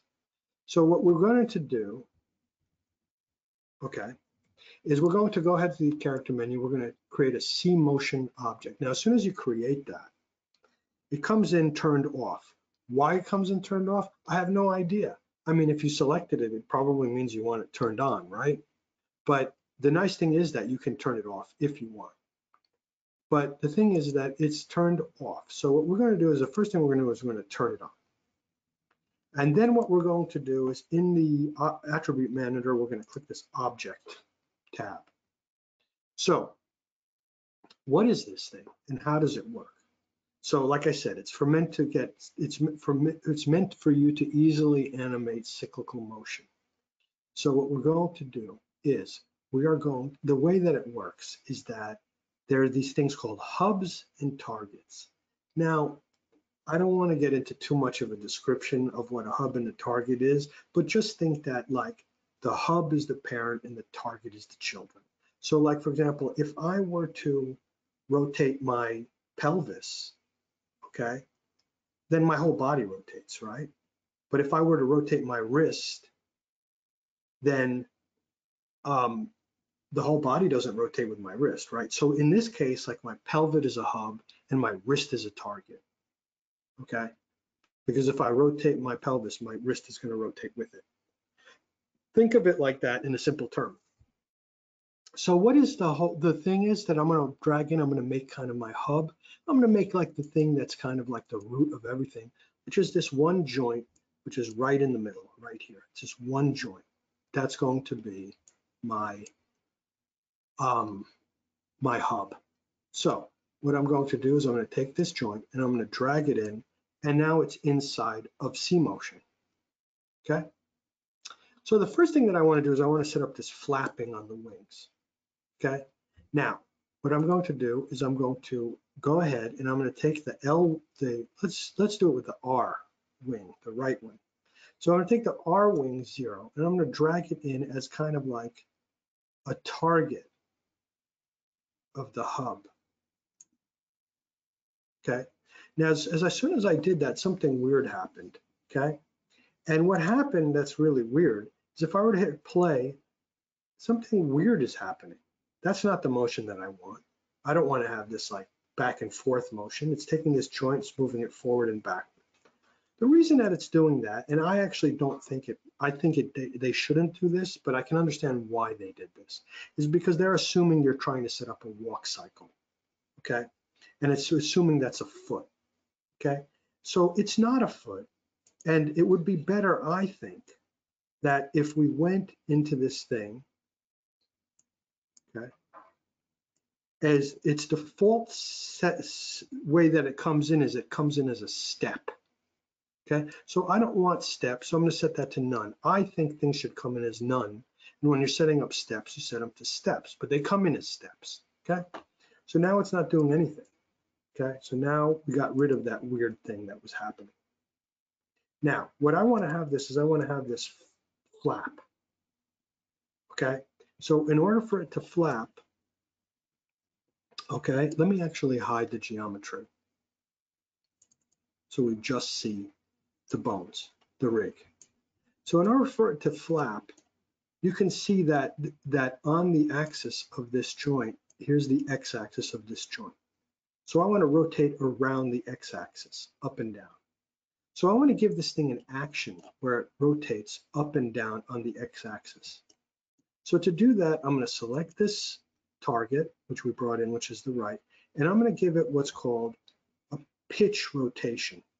What is a pitch rotation? Why don't they just call it rotate x axis? They kind of do, okay, because it says RX. That's how you know which one to use, because there's pitch is there's twist, which is rotates around the y-axis, and then there's roll, which rotates around the z-axis. Okay, so we're going to choose the pitch, which rotates it around the x-axis. Okay, now when I do that, okay, nothing happens yet because I have to add. You have to press this add button. Okay, now I've added this action to this R10. See that? Now if I press it and I hit play, nothing happens still because I have to give it more information. Okay, so the thing is that what I'm going to do is there's something called the phase. Okay, and the phase is kind of a hard thing to at first to understand, but then once you understand, you're like, oh, no problem. The phase is like when you're doing a thing like a walk cycle, you have like your feet, right? They're doing the same action. Okay, they're lifting, they're putting down in front of them, they're moving to the back, they're lifting again back to the front. Okay, but they're doing it out of phase. Okay, one is doing it one, and then the other one is doing it like 50% later. Okay, that's what the phase is. The same with swinging your arms. When you walk, you don't swing both of your arms in the same direction back and forth. The two arms, one goes first while the other one goes back, and then the other one goes forward and the other one goes back. So they're out of phase. Okay, so what we're going to do is that this is telling us that let's make it easy, because we could leave it right now at the phases at 25%, but I'll make the phase 0% because it makes it easier to look at this graph. Okay, so right now that means at the beginning of its flap, it's going to start its action. So what we're going to do is we're going to go, right now this thing is set to be 30 frames for one flap cycle. See, that's what this time is. So we're going to go all over here to about 15 frames, okay? And we're going to flap it. We're going to control click it here to make a little thing. We're going to bring this up. We're going to bring this one and this one down. Oops, okay, I have to bring them out separately. So what's going to happen is that, see, if I drag this thing through this thing, it's going to go down. 0 is, by the way, no motion. So I'm going to go down, it's going to go flap up and flap down. And you might be wondering, well, why is it not flapping? I'm scrolling through it. How come it's not flapping? Because I didn't tell it how much to flap yet. Okay, and that you do with this 30 degrees. So I'm going to pipe in 30 here. Okay, and now watch what happens. It's down, halfway through it flaps all the way up. And when it gets to the end of its cycle, it goes all the way back down again. Okay, so if I were to press the play like this, you see that this thing is flapping. Okay, so that is our first action. Okay, it's on the R10. Now what I'm going to do is I'm going to bring in R1 now underneath of, right on top of it as another target. Now, as soon as it comes in, it screws everything up again. Why? Because it's set to that stupid steps thing, which is not stupid. It's very useful when you're doing walk cycles. So you want to hit none, okay? So now on this one, we also want to give it a pitch, okay? We want to give it that same pitch and we want to add it, okay? So now, once again, what we want to do, we'll give it another, like, let's say we're going to exaggerate it. We're going to give it another 30. And we're going to do that exact same thing as we did. We're going to control click to make a new point in the middle, okay, at 15 frames. Okay, if you want, we can do it exact. If you want, we go to frame 15 and do it because it's set to 30. Okay, and now what we have is both of them are doing are bending 30. That's exaggerated. I'm just trying to show you because I might want to do this one a little bit less than the first one, maybe half. Okay, so now that's cool. So now let's go ahead and let's drag the third one in. Okay, once again, C motion, we're going to drag in R wing 2. Okay, and comes in as a step again, problem. So we're going to take it off of step. Okay, and we're going to give it another one, which is going to be pitch RX, okay? We're gonna click on that. We're gonna give it 30 per 30, okay? Now remember, when it's in the middle, it's at 0. So top, when you go to the top, it's plus 30. When you go to the bottom, it's negative 30. That's how this graph works, okay? So we're gonna go ahead and we're gonna go to frame 15. Okay, we're gonna drag this up positive 30, okay? And we're gonna drag this up down to negative 30. Okay, so it's gonna go between, it's gonna actually go a total of 60 degrees, okay? So right now we have this kind of a flapping going on, okay? Now, the thing is that we're gonna talk a little bit about phase now, because while I told you phase is really important for when it comes to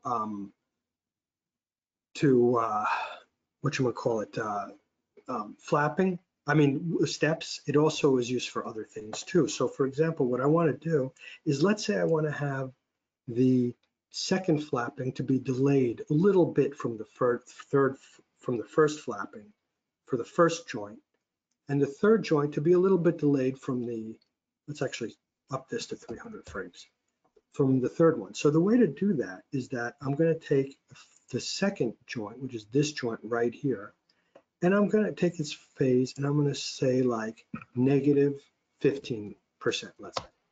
So now you see what's happening is that it's trailing, it's flapping, it's trailing at 15% from the first one. Now we'll go to the second one and we'll do it negative 30.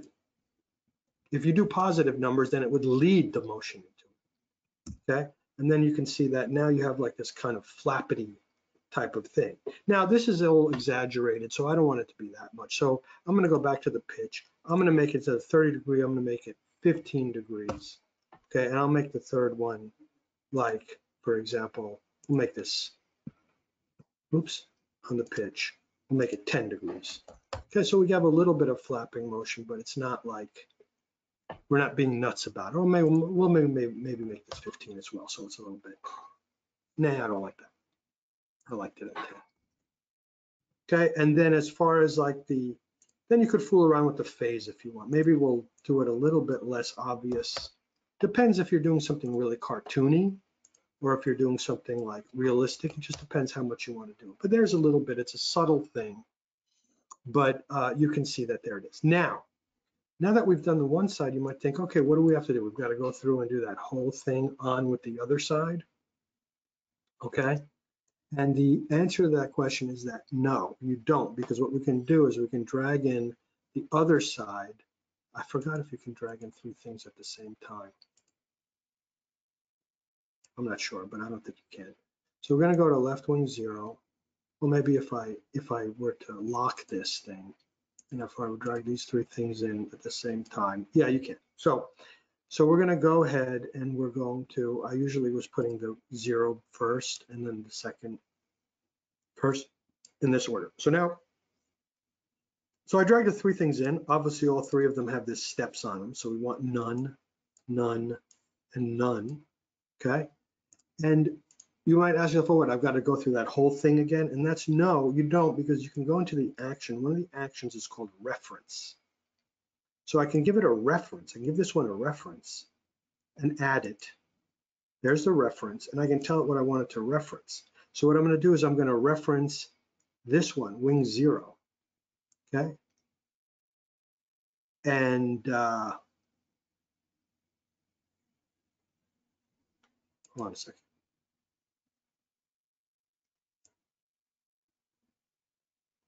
Pitch, R wing 0.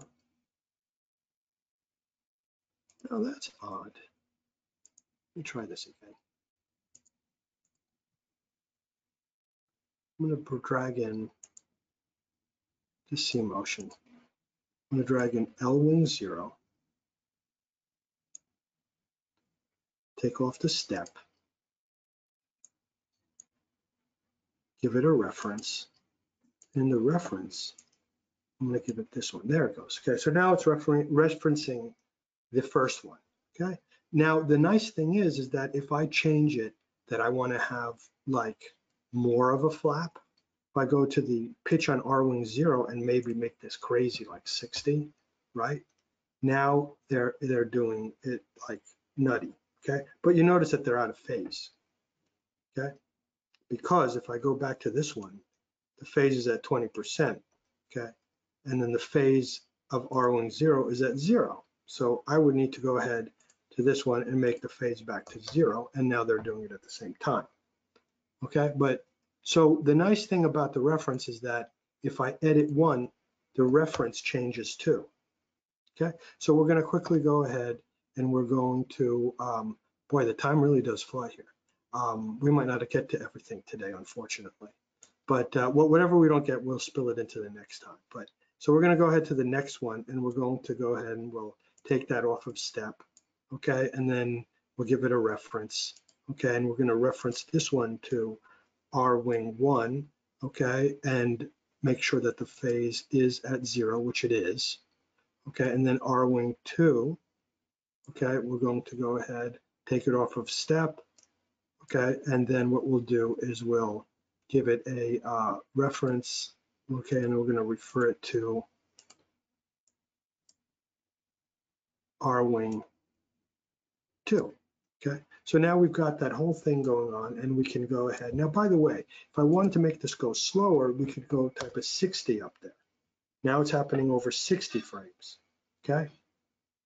And now what we can do is, but let's make it back to 30 frames, although maybe this one you'll see it better on your screen because this isn't exactly the fastest streaming thing. Can you see it? What's the frame rate like, Ellie? I don't think it's too bad. It's not Okay. too bad for me. Even at when I was at 30 frames here? Okay. Anyway, so the thing is that, and if you want him to go really fast, you can make it 15 frames. And now he's like flapping away like nuts. Okay. So the thing is that he or she, I'm not sure. So the thing is that now what I can do is I can go ahead to the neck, right? Neck, let's just say the neck, I can bring the neck in there. Okay. And where is it? Neck. Bring that as a target, right? Also give that, where did it go? It went to the bottom. You can move it up if you want everything higher, that's up to you. Now it brought it in as a step. That's not cool because it actually makes him kind of look like he's like, I don't know, no bird flies like that, although it's kind of funny to look at, okay? But we're gonna take it off of steps. We're gonna give it a pitch RX, okay? We'll give it like, for example, similarly, we'll go to the,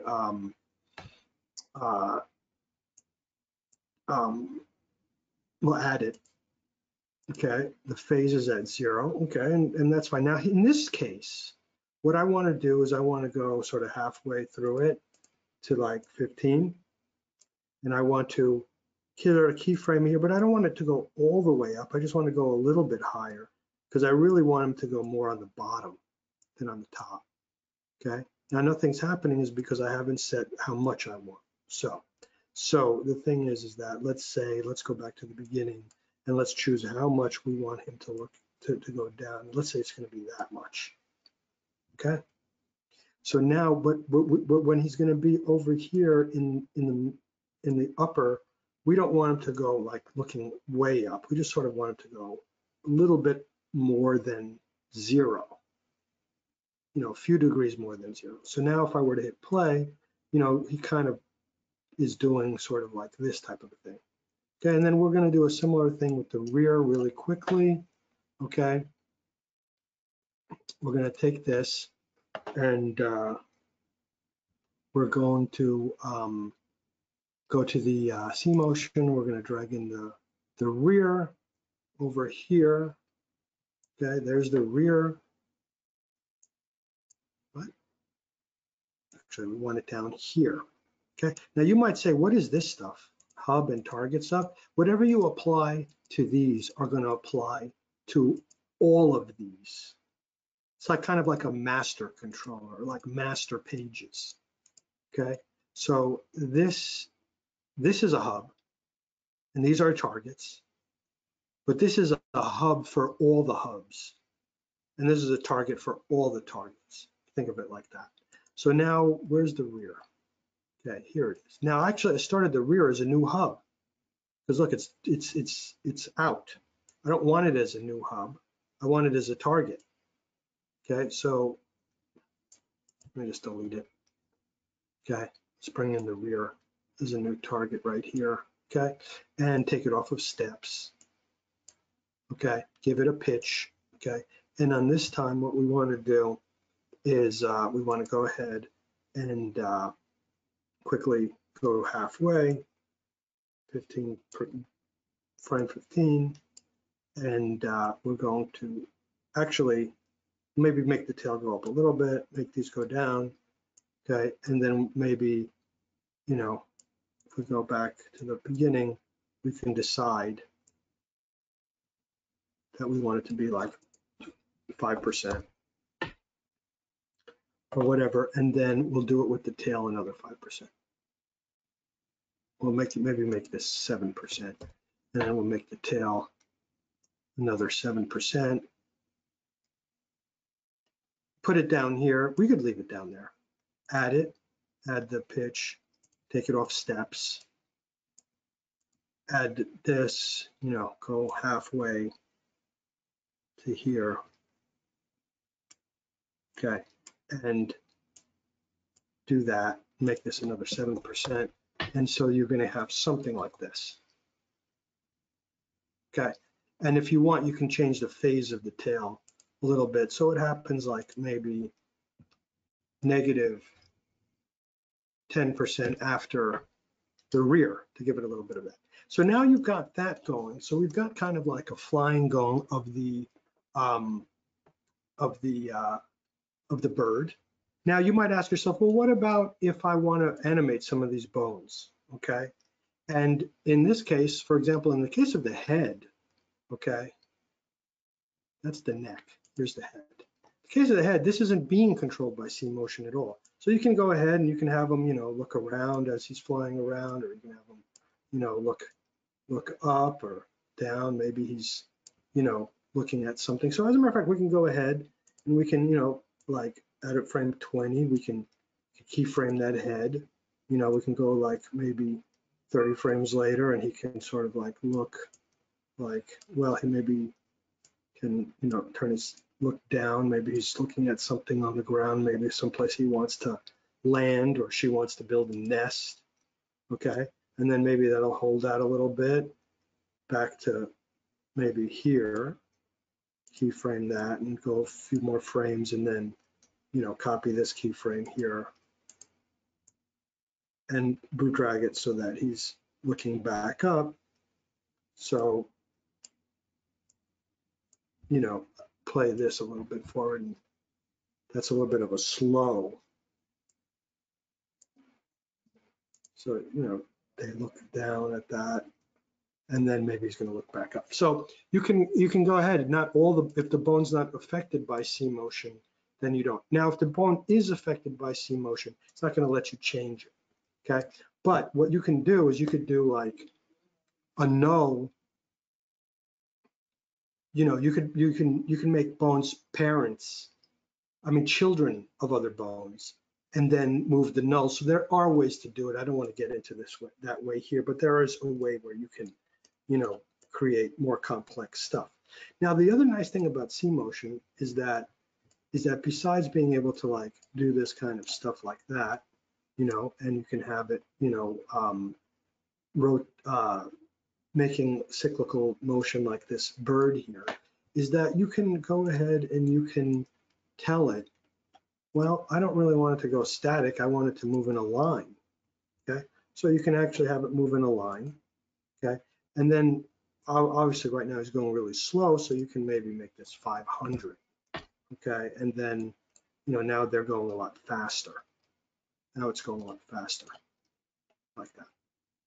And, you know, you can do things like change the direction. For example, if you wanted to, you can change the direction so he's flying this way, or, you know, whatever, that way. Now he's flying away from us. Okay. You can also, for example, change the gradient. So now they're kind, you know, you could add some lift, like 15 degrees of lift into it. So now it's like kind of lifting up in the air. But one thing that's really cool is that you can go ahead and you can look at, you can go ahead and you can, for example, take the spline tool and you can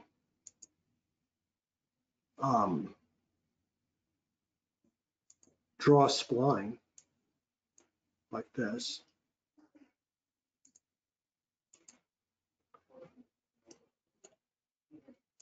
Okay, something like that, whatever.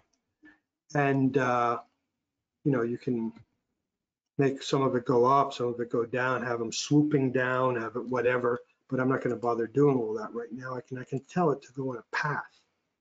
Now I can take the spline and I can have it on the path, and then it will fly along the path. So now obviously that's slow, so you know you can make it go 100%. I mean 1,000. Like that. So, and there is actually, we need to like up the whatchamacallit, the resolution of the spline sometimes when you, to make it a little bit more of a smoother spline. But so then there's that.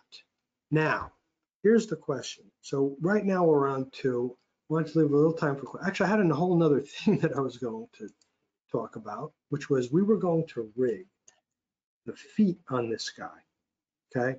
Because this is a really great exercise on the path to becoming a really good character animator. We were going to create like a walk cycle.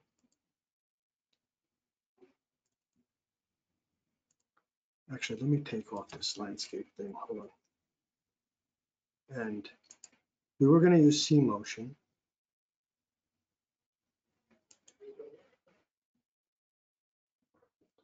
To create this kind of a thing, to have them walk. And we were going to use IK and controllers, but we're almost out of time. So what I'm going to do is I'm going to save this for next week, okay? Where we can actually start getting into real character rigging. And then we're going to start our character object discussion, okay? But this is also using C motion, just like the bird did. And it also uses controllers in IK, so it's a little bit more advanced than the bird, but it's useful in that. So let's talk about some questions. If anybody has any questions, Ellie, you could let me know.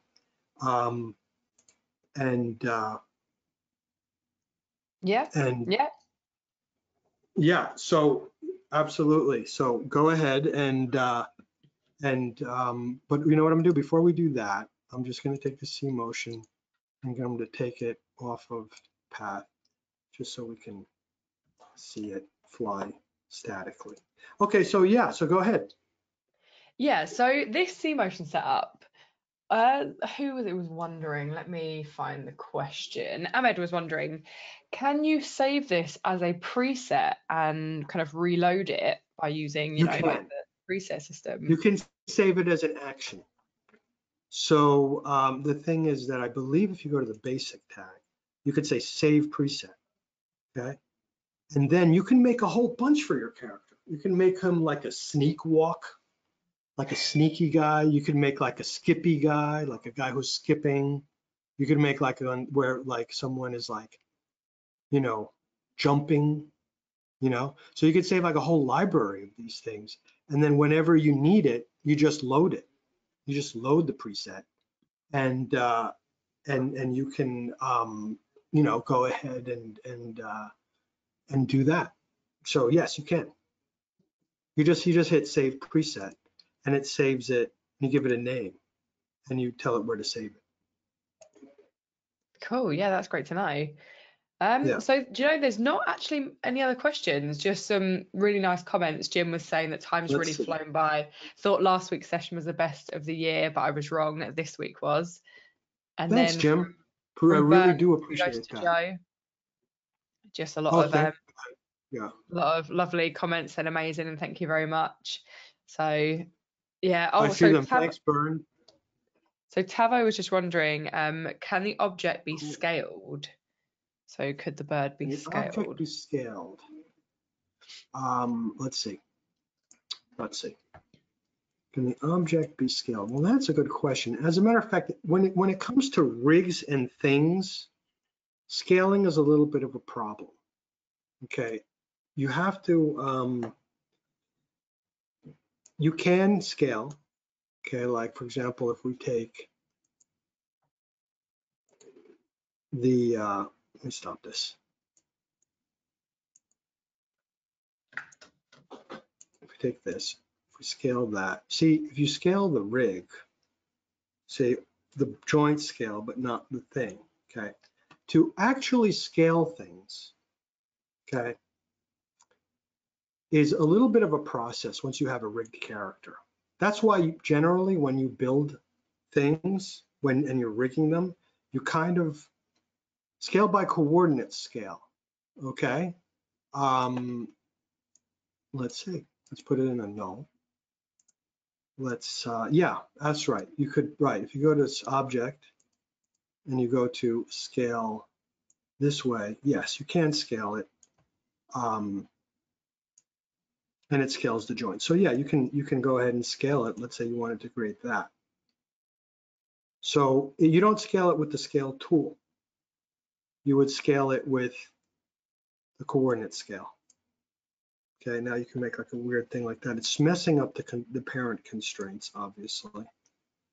But you can go ahead and so in this case, for example, so there I've scaled it up twice as big. So thank you for reminding me of that, Gene. But the thing is that in this case, for example, with the eyes, if you want the eyes to scale along with everything, okay, what you can do is you can just take these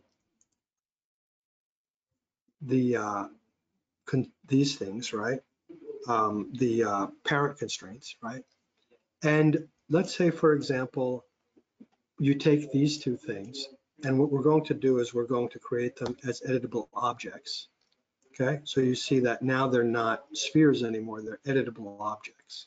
Okay, and what we can do is we need to weight them to the mesh. Okay, just like we did the other stuff. So how do you actually do that? Okay, so the way that you do that is you have to do that same thing. You have to go ahead and you have to select those two things, right? You have to give them a weight tag, all right? And then you have to drag in the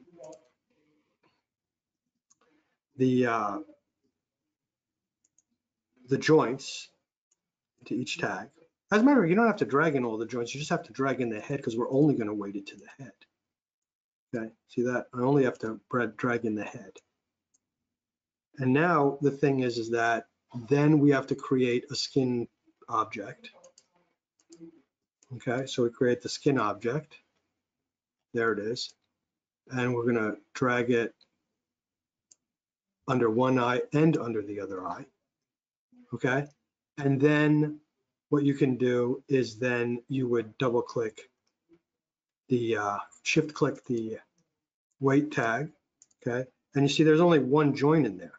Okay, so I would select these points, hit Control A, click on this thing, weight it to that.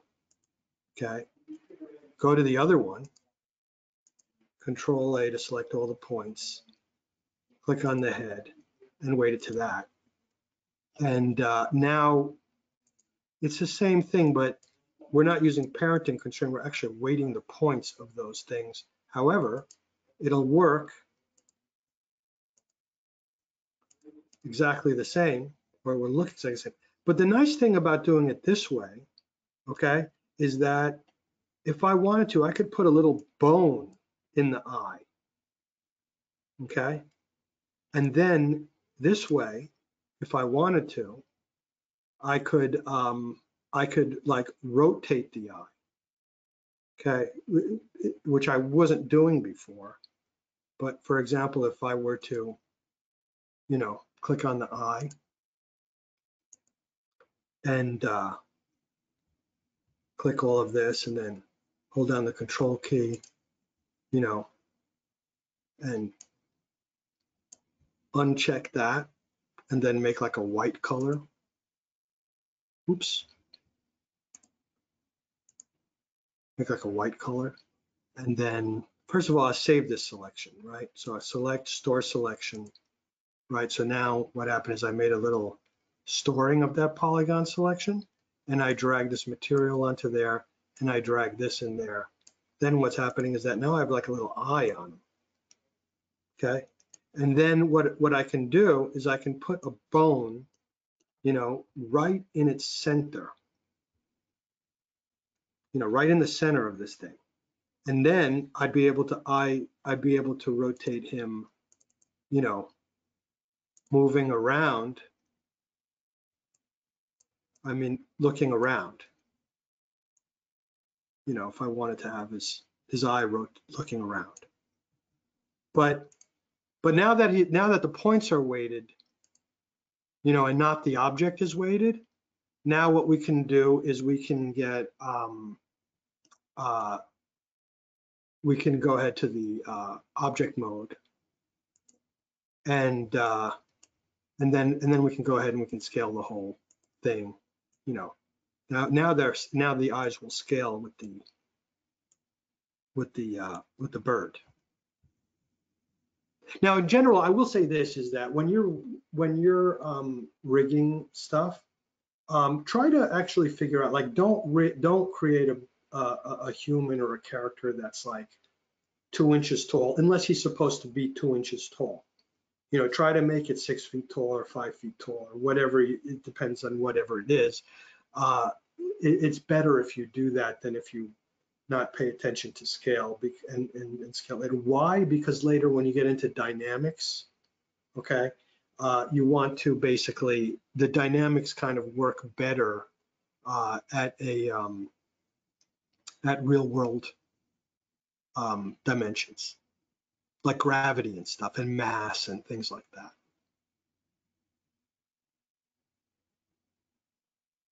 So, and then that's it. I mean, so does that answer that? Yeah, absolutely. Yeah, a few people saying, could you scale it by changing the model mode to animate mode? Yeah, but then you won't scale the bones at the same time. Well, Yeah. model mode to animate mode. Not really sure what you mean by that. So But I think up, you know, up the top where you go into model mode and object mode. yeah. Yeah, I mean, you could go and you could scale the points. But the best way to do it actually is to just go and scale it in here. But not, you know, but not with the scale tool, because that's going to scale just the joints. Yeah. Unless you were to like take all of this. No, it still doesn't. Still not really working as expected. Well, it kind of is. You do it like that, but it's messing things up. I wouldn't do it that way. I would just do it by scaling it in the coordinates manager. But here's a question, stupid question. Is there a way to convert weight colors into a texture, if you see what I mean? Unfortunately, I don't think. You could maybe do something with the vertex weight manager. No, I don't believe so. One more question about moving on spline. This is by Ahmed. One more question about moving on spline. Can I manage time for it to go to end of spline? Okay, that's a good question. That's a good question.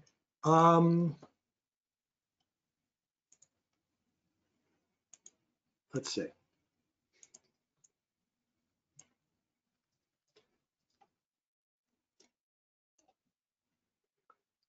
Well, I mean, obviously you can manage it by just upping the stride. Okay, so you can sort of go to the last, let's say you want it to happen in 180 frames. You know, you can just go ahead and hit the C motion thing, and you can change the stride until you hit, you know, the number you want, and then that happens. But the thing that you could also do, I mean, because really you don't really even need this. Really, you could just keep it on static, and then on the null, you can just give it you know, like an align to spline tag,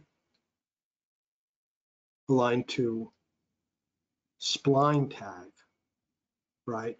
And then you drag in the spline here, and then you can also, it doesn't seem to work.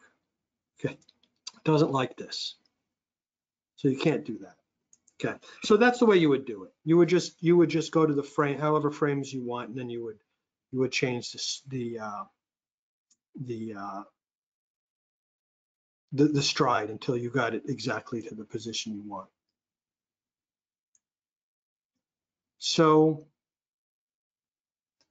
I guess, you know, let's see. Let me just see if there's anything else really quickly. Thanks for all your comments, everybody. I really appreciate that. I know we want to do like a wrap up with Ellie, and also, you know what, I don't like these things to be too long because then people see like such a big number and they don't want to spend that much time. 2 hours I think is the limit before people says, oh, I've got to like put a whole afternoon aside to watch this. So why don't we just wrap it here? If you have more questions, maybe we can bring it up later. Yeah, to be fair, I think you've answered most of them anyway. I think we've been going through quite well, and you've been showing and answering majority of a lot of people's questions, which is great. Yeah, and thank you everybody for the nice comments. Cool. Shall I steal the screen back and we can quickly talk about next week, and then we can head off. Right, let me steal the screen back. And then here's my face, and then you can put your face, Ellie. So mine back on. Let me just grab this. Why can I not see my own name? That is very strange. Show my screen. There we go. Can you see that? I can. And thanks, Hannah. Thank you so much. And thanks, Ahmed and Jean and everybody. Yeah, such lovely comments in here. Like, we really do appreciate it. And once again, Joe, thank you so much for the amazing stuff. Like you said, you think 2 hours is too long. I say it's not enough. Like, that's what a lot of people, will agree. Yeah, I'm with you actually. Yeah, it's great to really dive into such a big topic as well that is quite kind of advanced and so many steps to take. Yes. It's really great to break it down over 2 and a bit hours and really see how it works. Yeah. Thank you. Cool. So let me just grab this. Thanks, Jim. And really quickly, did you want to just sort of quickly talk about the kind of stuff that we're going to be looking at I think next week we'll start a little bit about using IK to do feet because you know, if you to try to do feet without IK and the proper way of thinking about it is you just forget about it. You just, because if you try to take the pelvis and pull it down, then the feet are going to go through the floor. You know, or if you try to lift a foot with, you know, then the pelvis is going to go in the air. So the thing is that you want to understand this feet IK paradigm way of thinking. So so we might pick that up. Then the next thing, obviously, we're going to go straight into the character object. So like as I said before in a previous class, feet. I mean, not feet. Feet's the last thing I was talking about.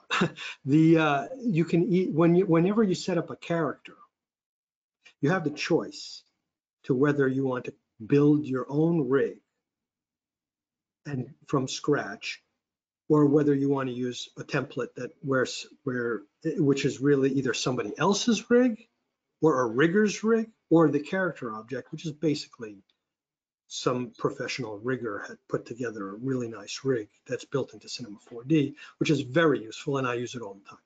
Now, if you're like creating like a weird creature that lives on a different planet that has like a propeller on his head and two little wings and, you know, 3 legs, and one of them's a peg leg or something like that, then you need to make your own rig, okay?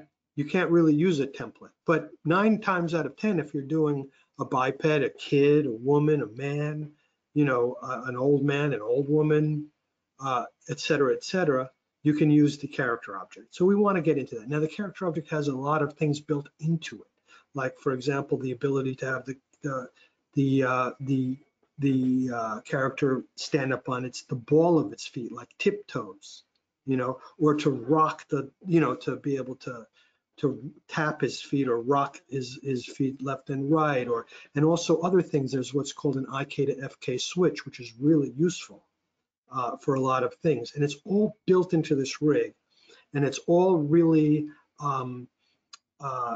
you know, would take someone days, weeks, months to build a rig from scratch like that. So that's what we want to really look at. And then once we're going to try to look at the character object, we're going to go over its different features and what it can do, and maybe talk about how to animate with it as well. And that's what we're really going to talk about next week. Cool, that sounds really great. Yeah. And again, we'll get those project files uploaded on kind of like the Monday or the Tuesday beforehand, so they're ready to go. And I think someone was asking earlier about the bird project file. That is already on the project files for the Dropbox. So if you want to find that. I think the start one is, I think maybe they were looking at the one with the rig in there, and I can put that on for you. Oh, okay, cool. I can send you that later today. I might take a break after the class, so either look later today or first thing in the morning. It should be there. Yeah, no, that sounds great. Oh, yeah, cheers, Joe. That would be great. I'll upload that then when you send that over, and then it'll be nice for people to break down. Yeah. Cool. So once again, thank you to everyone who's watched this live, and thank you to anyone who's catching up on YouTube. And as always, the biggest thank you goes to you, Joe, for these sessions, the work that you put into them. They're always, as you can see in the comments, they are such a great couple of hours. I see that, and I want to say thanks to everybody for the wonderful comments. I want to give a shout out to Kent, my good friend from New York, talented artist too, and I just, thanks for everybody. Thanks Hannah, thanks Jason, Roger, everybody. Thank you so much for coming and taking part in this. Yeah, well, they come because of all the great stuff that you're showing, and the way that you answer their questions. You kind of you actually physically break it down and give an answer inside of C4D, which is just really great to see. Thanks. So, it's a great program, and I don't think that C-Motion has an equivalent really in anything else, really. I think it's really unique. Like I said, it's a little hard to get started with, but once you hit it, you know, and once you understand what's going on, all of a sudden it's going to save you so much time in the long run. Yeah, it definitely seems like an extremely powerful tool. Once, like you said, you get your head around it, then some great possibilities. So once again, thanks to everyone, and thank you to you, Joe, as well. Remember, #HowMaxon. Me and Joe love to see the sort of work that you put on Instagram, and so or Twitter or any of those socials. We keep up with that throughout this workshop and any other stuff that you guys like to make in C4D. It's really, you know, great for us to see how you guys are exploring with this workshop. And Absolutely. I hope you have a great rest of your day, Joe, and everyone else have a great rest of your week, and we'll catch you next Wednesday for part 4. Thank you. Bye, everybody. Bye, everyone.